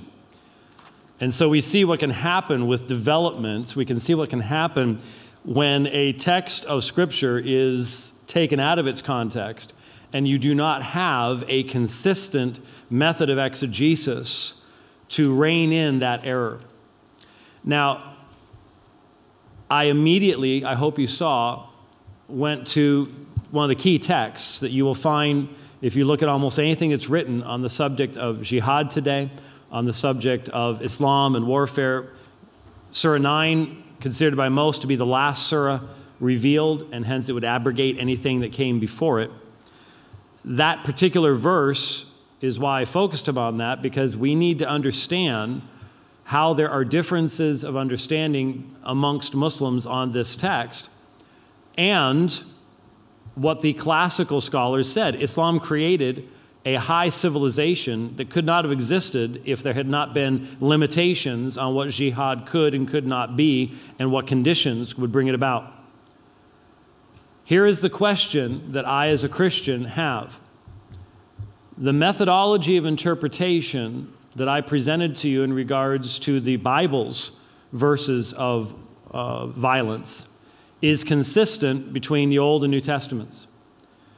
Given the type of sources, you'll notice that, for example, Abdullah quoted from two primary sources. He quoted from the Quran, and he quoted a few times from various hadith, from Sahih Bukhari, Muslim, I think I saw Jami' at-Tirmidhi, I may have seen Sunan Abu Dawud at one point. Now, here's the question, and here has been my concern for many years now, and some of the Muslims in the audience that listen to my program know this has been one of my concerns. Are those sources themselves consistent enough for one side to be able to vanquish the other in the debate that is taking place within Islam today? I remember very clearly a cleric from somewhere in Central Africa crowing because he had found a hadith that he interpreted as allowing the destruction of innocent people in warfare. I happened to remember that hadith, having read that collection myself, and I knew that the two preceding or two following hadith specifically prohibited the killing of women and children, and yet he had just chosen the one. The consistency of interpretation, the methodology of interpretation that is utilized, this is the issue. Are the sources from which we are drawing these arguments consistent enough to banish the abuse of these texts? Now, don't get me wrong. I see people abusing the Bible all the time. I see people misusing the Bible all the time. You cannot stop people from abusing truths. But the issue that lies before us this evening is those who promote violence in the name of Islam have their argumentation. I personally wish that I would see more dialogue and debate, not on Twitter. 140 characters is not long enough to get very far. But I'd like to see something similar to this happening between someone who holds the classical position that Abdullah has enunciated and someone who would dare step forward and say, I will defend the position that is being presented by these groups like Boko Haram or Al-Qaeda or ISIS today. I'd like to see that kind of exchange taking place. Unfortunately, one side prefers violence to reasoning at that particular point in time. But the issue for us tonight, the consistency of interpretation between the two sides, the utilization of these texts, hopefully it's been helpful for you to hear how that exchange takes place. It certainly has been for me. Thank you. It is normally my tradition to give a little something. It normally has to be a little something because I have to drag it all across the world, but a little something to the person with whom I'm dialoguing. This is going to be a strange book to give to a Muslim, but I love to listen to Muslims talking to Muslims. It helps me to understand what you all really believe. And so this is a book that I wrote to Christians. It's called Pulpit Crimes, The Criminal Mishandling of God's Word. And it's where I'm dealing with issues within our community. So I thought, you know what? If I find discussions where you all are talking to your community to be enlightening to me, maybe the other direction around. So I'd like to give you this book. Thank you.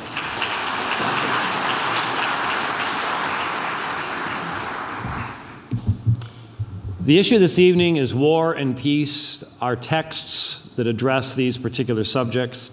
Once again, this isn't an entertaining exchange.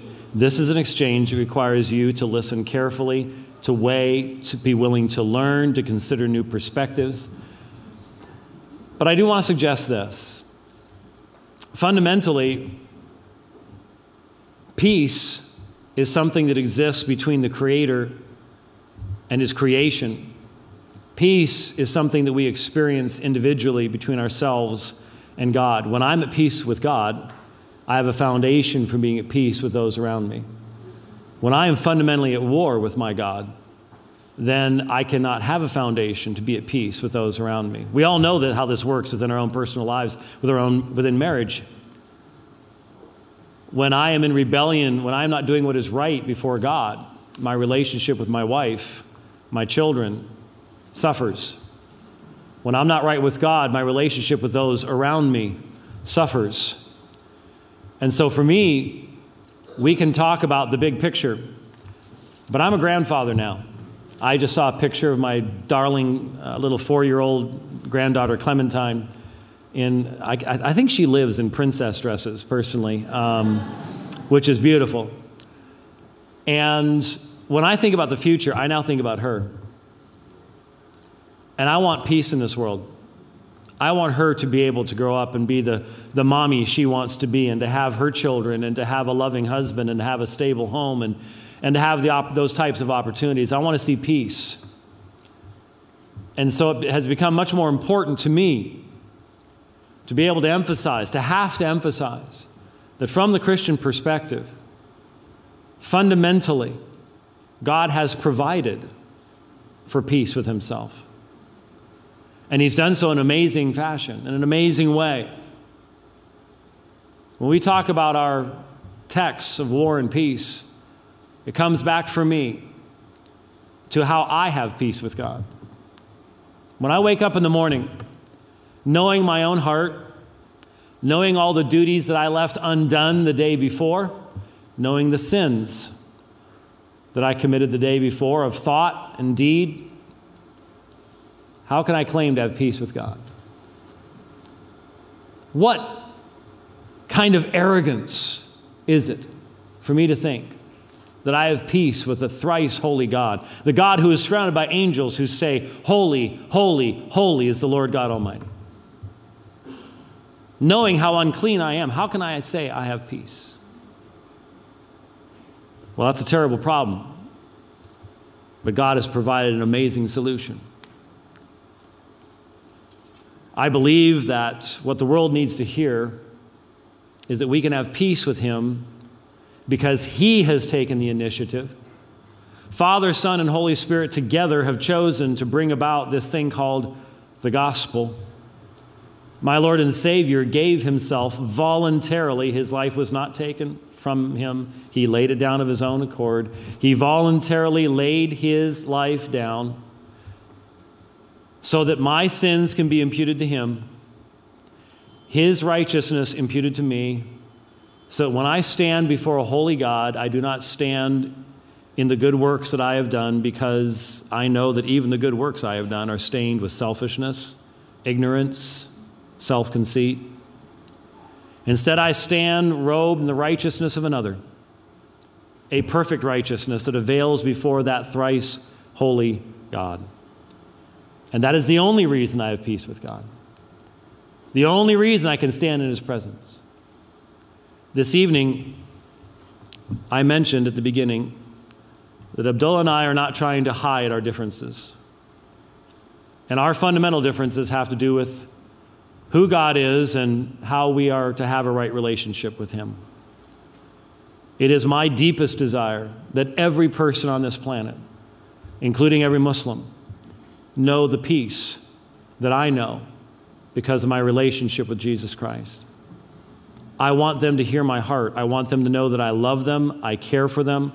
I am thankful for men like Abdullah al-Andalusi, who are willing to stand up and say, no, that's not what I believe. This is why I believe what I believe. I stand against that. I am thankful for that. And he knows that my deepest desire for him is that he would understand the peace that I have and share it as well. That's why we have these dialogues. Thank you very much for being here this evening.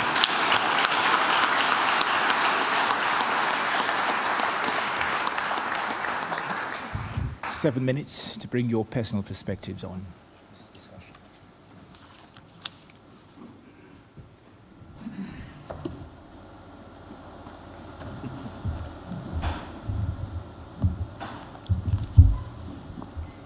I'd like to reiterate my humble and sincere thanks to everyone here who turned up to listen to both sides of this discussion, those who opened their ears and opened their hearts to different perspectives and were willing to give latitude to people who they might have disagreements in some areas and agreements in other areas. You know, I think certainly between Christians and Muslims, I always like to go sometimes, I like to go Old Testament, but not necessarily to any of the verses concerning the nations and the land of Canaan, but to the Old Testament's discussion on peace, which I think is something that could be a commonality between us. We see that it says in Leviticus, "And you shall eat your bread to the full and dwell in your land securely. And I will give peace in the land, and you shall lie down, and none shall make you afraid." And this was quite interesting. And there's another verse which says, "If you do this, and God so commands, you will be able to stand the strain, and all those people will go home satisfied, bishalom," which is in peace. And I think that's very important. And I think that while we have to look inwards and remember God and come to peace with God in ourselves, we also have to realize and remember that God made us in this life for a purpose, for a reason. All the evils in the world that we see, all the injustice and the oppression, we should always ask ourselves the question, why do they exist? Why do they exist? And I saw a very interesting line in an article someone wrote, where someone said, I was going to ask God, why did he create all this suffering and persecution and injustice? Why does he allow it to continue? But I was scared he'd ask me the same question back. And I think this is where we should think about. Islam didn't just view itself as a personal and private project for justice and peace, but rather it viewed itself as a global project for justice and peace, much like how Zion is described in the Old Testament as a place where all nations will come and will be at peace and will judge by the justice of Zion.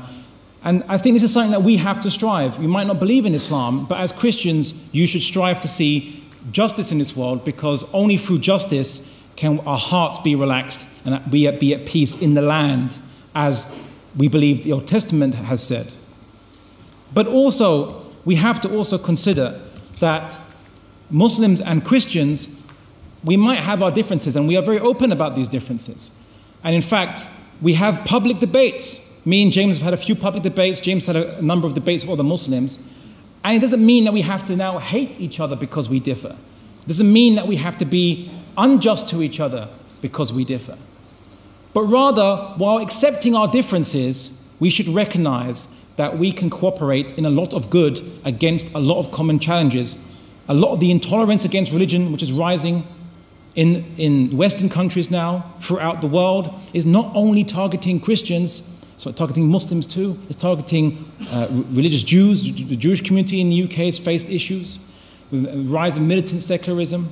We, as Muslims and Christians, we have common cause to protect our values, the right to openly profess our beliefs, to carry crosses in public, to wear hijabs in public. These are issues that we have to deal with. To not be fired from your employment just because you wear a cross, or because you have a hijab, or because you have a beard, or what have you. Although people say hipsters, obviously, I've taken them now. They've taken it from us, unfortunately. So what I say is this. The Quran says, let us come to a common word between Muslims and Christians, that we should worship none other but the Lord our God. But I also say this, let us come to a common agreement that we shall both together be witnesses for justice to help mankind, because God intended we exist in this life not just so we isolate ourselves and try to make ourselves right with him, but rather we make ourselves right with him by manifesting good deeds, or by doing good deeds, depending on your theological position. We prove our righteousness. We prove that we are right with God by our deeds. At the very least, we can all commonly agree on that. And I think that we should see more of this discussion. I should see more of this debates where we openly air our differences. But very importantly, we should also openly air how we can work together and how we can create peace, if not between us and God, but also throughout the land. Thank you.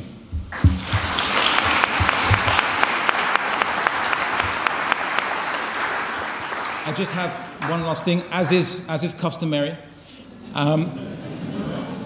I decided to get James White actually a few books, but unfortunately Amazon has conspired to prevent them being delivered to my address in time. So for the time being, I want to present him with a book called The Quran with References to the Bible, where you have a Quran that has different verses in it, and each verse is cross-referenced with a biblical verse. You might find this intriguing and understanding. I know I did.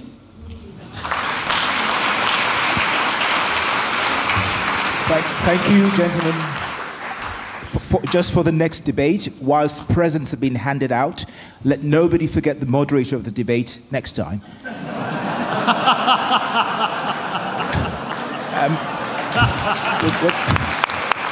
We're going to have a question and answer session. And if we try to keep the answers short, thankfully members of the audience have submitted the questions, and many of the questions very similar, so we're going to present the questions which seem to be very common from most members of the audience. You'll have 3 minutes if the question is directed to you, and 1 minute to respond after that. And my first question is to Professor White. The question is religious freedom a biblical concept? Is religious freedom a biblical concept? Wow. Well, yes, I would say, in the sense that Christians should not be involved in seeking to specifically restrict the freedoms of others. But Christianity was birthed under the Roman Empire, where until 313 AD, Christianity was called a religio illicita, an illicit or illegal religion. And so they weren't given that kind of freedom until many centuries down the road. And so Christianity is supposed to be able to exist under any situation. Like I said, we have brothers and sisters in North Korea today, which is an amazing thing to consider.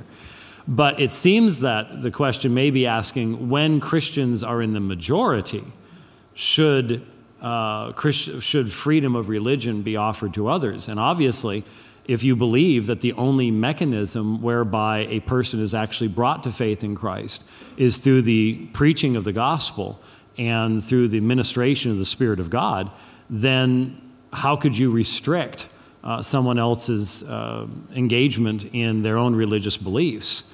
There are Christians, you've even used the terminology, Abdullah, of theonomy. Theonomy is simply the rule of God's law.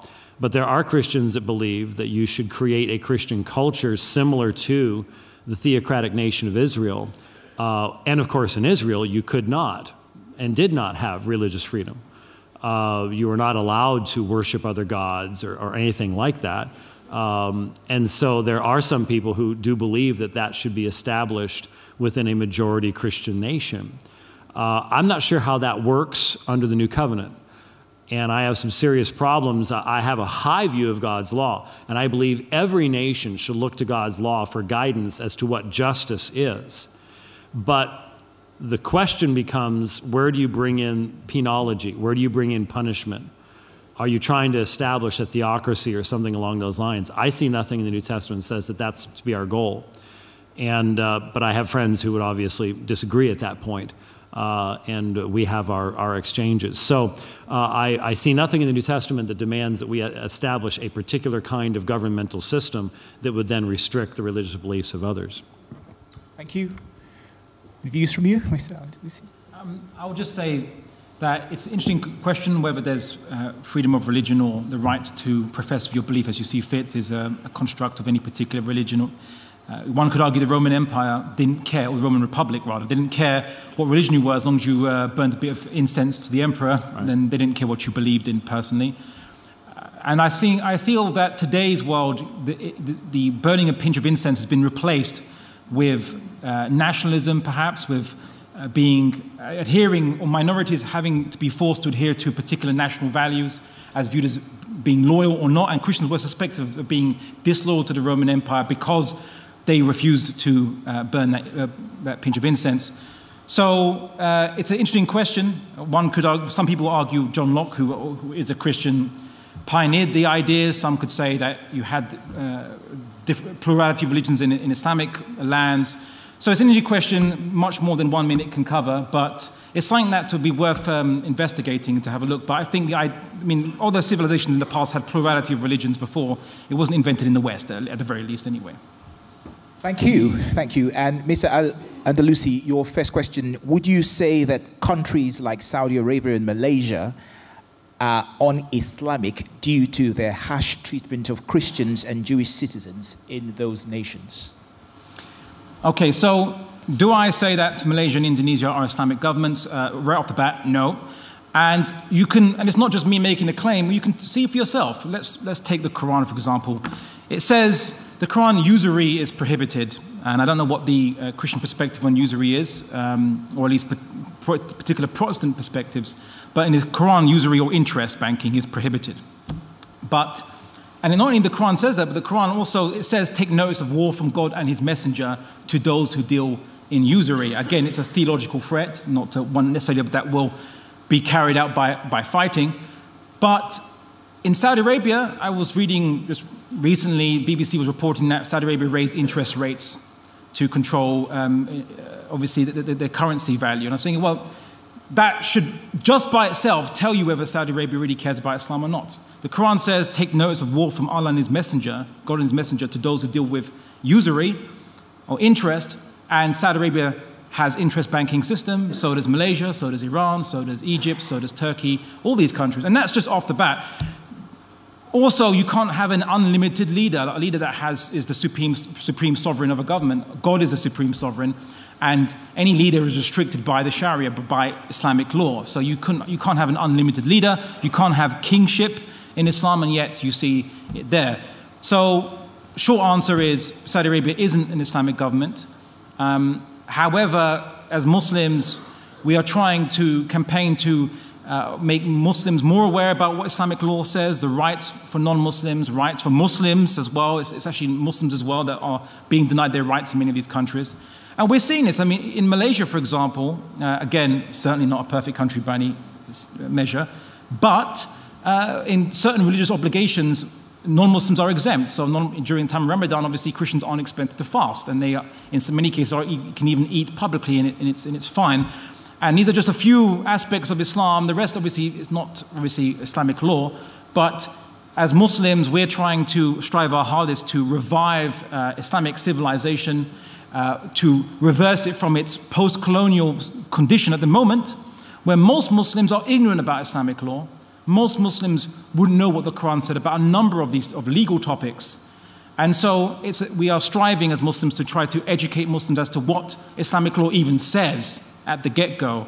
And that is where the Muslim work is trying to revive a civilization. Unfortunately, the opponent to this is not Christianity or Judaism or Buddhism, it's secular liberalism, which is also spreading through our lands. The elites in all these countries are notably secular liberal, even Saudi Arabia. Notably, they are secular, and they are very disdainful of religious law. Thank you very much. I'm going to have to stop you there. I'm going to try to get through as many of these questions as possible. So, James, if you would take 1 minute in response to that. I'll take even less than that. I just simply would really encourage my Muslim friends to join with us in condemning those incidents, and there are many, where Christians are persecuted in Muslim lands. We need to hear very loudly our Muslim friends in our country saying that what's happening to Christians in many countries, where they're not only marginalized but are being killed, is wrong even from their perspective. We want to hear that even more loudly than we have in the past. Thank you. Abdullah, let me come to you with this question. Separation of church and state has existed for hundreds of years in the Christian world. Do you think that separation can exist in the Islamic world, the separation of state and religion? Well, I don't actually think that separation of church and state has actually been consistent throughout Christendom. Obviously, we can cite the Catholic Church. I don't need to go that far. I can cite modern-day Britain. The head of state is also the head of the church, head of the Anglican Church, which is the Queen of England. So technically, this country isn't fully secular. It's actually well, I wouldn't say a theocracy, but I don't think the Queen issues fatwas anymore. But certainly you have bishops in the House of Lords and so on and so forth. So the idea of separation of church and state is a matter of, let's say, historical Christian difference of opinion, or ikhtilaf, as we say in Arabic, difference of opinion. And in Islam, we don't have an idea of a church as the Christians understand the term. I think the best translation for church is usually jama' in Arabic, which means a congregation. But the congregation are both form citizens of a state, and the state, the leaders, are from that same congregation. So therefore, there wouldn't be a separation, because the congregation of believers are the people who form the citizens of a state. And so how could there be a separation? And the difference from the, let's say, Christian history is that in Islam, the Islamic system, a caliphate, the caliph doesn't have the right to impose theological opinions upon the populace. At least precedent showed that. There was a brief stint with some individuals called the Mu'tazilites who wanted to impose their theological opinions, but generally the caliph is not like a pope. He's only a political leader, and he only rules according to the political aspects of Islamic law, but does not mandate positions of theology and enforce those positions of theology upon Muslims. So our understanding of church and state is completely different because we don't have a church, and state doesn't necessarily interfere with theology, but state is here to apply law. Thank you. James? I just commented briefly upon that just a few moments ago. So it does seem to me that in Islam it is impossible to separate Sharia from the faith. So the question would be what kind of law, and that's what Abdullah was talking about earlier. Obviously, from my perspective, historically, when you look back, one of the greatest blights on the Christian faith was when the state and the church were one. That was one of the lowest points when it comes to the spirituality and the behavior and the doctrine of what called itself the Christian church. We need to recognize that the gospel is to transcend all of those boundaries. And unfortunately, in history, we haven't always followed that rule. Thank you. I'm going to try to squeeze in 2 more questions at least. So let's quickly take this one to you, Professor White. As a Christian, if I defend myself militarily from an oppressive group, is this wrong? When you say, as a Christian, if I defend myself militarily? That's what the question says. And it goes on to say, because a lot of Christians live and are killed and remain passive even then. Well, if the question is asking, is it wrong to serve in the military in a just war, then no, I would say that biblically, Jesus encountered soldiers, and when they asked what they should do, he said, only take your pay and do no wrong. So I don't think there's anything wrong in serving in the military. I think the question is suggesting that if you take up arms to defend yourself in an oppressive regime, what are the consequences? It sounds like revolution at that point, revolution against an unjust cause or something like that, taking up arms. That's a whole other issue. Certainly, the United States began in that way. The question, and there were certainly many Christians who took leadership in that situation. The problem, in my experience, is it's far too easy to create theological reasons for what are actually political reasons. And we need to be very careful as Christians at that point that we don't utilize religion as a cover for our political perspectives. I'm sorry, I shouldn't be just looking at you. You didn't ask the question. Whoever it was, I think clearly that there are situations where you have such an oppressive government that the needs of the people are being trampled underfoot. Is that a proper situation? There's differences of opinion there, because certainly the Roman Empire was extremely unjust, and during those periods of persecution, should the Christians have risen up in armed rebellion? They didn't, and they didn't believe that they had the right to do that. I sometimes read to my church history class a letter of Cyprian to the miners, the Christian miners, who were condemned to work in mines, and they almost always died in those contexts. It's amazing. Look it up sometime. It's easy to find. They had a tremendous witness because they didn't opt for the military option. I think it would be the last resort. I really do, for a Christian. Thank you. Thank you. Do you want to respond to that? Oh, just very briefly. Again, historically there has been different Christian opinions on this. I think Thomas Aquinas actually made an argument for if a leader became unjust to a certain point, then the leader had dissolved the bonds of leadership from the people, and the people then can rise up against that oppressor, as Thomas Aquinas. So I can't really argue from a Christian perspective.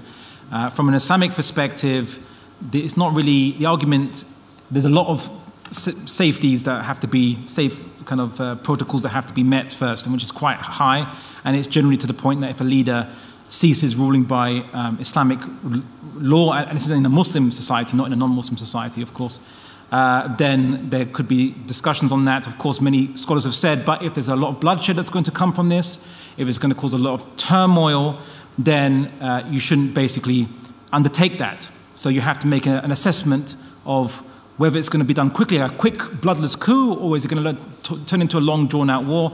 The classical scholars have been differed on that, and I think you will find similar differences amongst Christians. Thank you. James? That was his response to me. Yeah. Okay.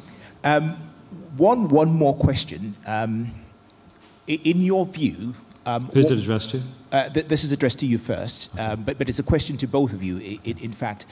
What is the greatest commandment in Islam and Christianity? Oh, fascinating. The greatest commandment in Christianity, according to our Lord and Savior, is you shall love the Lord your God with all your heart, soul, mind, and strength. And the second is like unto it, you shall love your neighbor as yourself. That's his answer. And obviously, from my perspective, if that's the greatest commandment, we're all in a lot of trouble. Because I've never fulfilled that. I don't have the capacity to fulfill that. Even when I think I've fulfilled it for a while, all of a sudden I discover that I'm proud of having fulfilled it, which means I didn't love God perfectly. And this is the situation we find ourselves, and this is where there's a difference between us, because we believe that man is in a fallen state. And in the fallen state, the Bible describes us as being at enmity with God. And according to Romans chapter 8, the mindset in the flesh is not able to do what's pleasing to God. And that's why I said what I said in my closing statement. My only hope, knowing my heart, is the imputed righteousness of Jesus Christ. I need a mediator. I need his righteousness. I need what only he can do for me. 3 minutes this time. Well, again, I'm going to go Old Testament here, which is the first commandment that the people of Israel were to only worship the Lord their God and take no idols beside him, no false deities beside him, which is reiterated in Islam, that we shall worship only the Lord our God and not associate partners to him. And that's very important because it's not a very simple formula as you might imagine, because there are all kinds of idols that people take.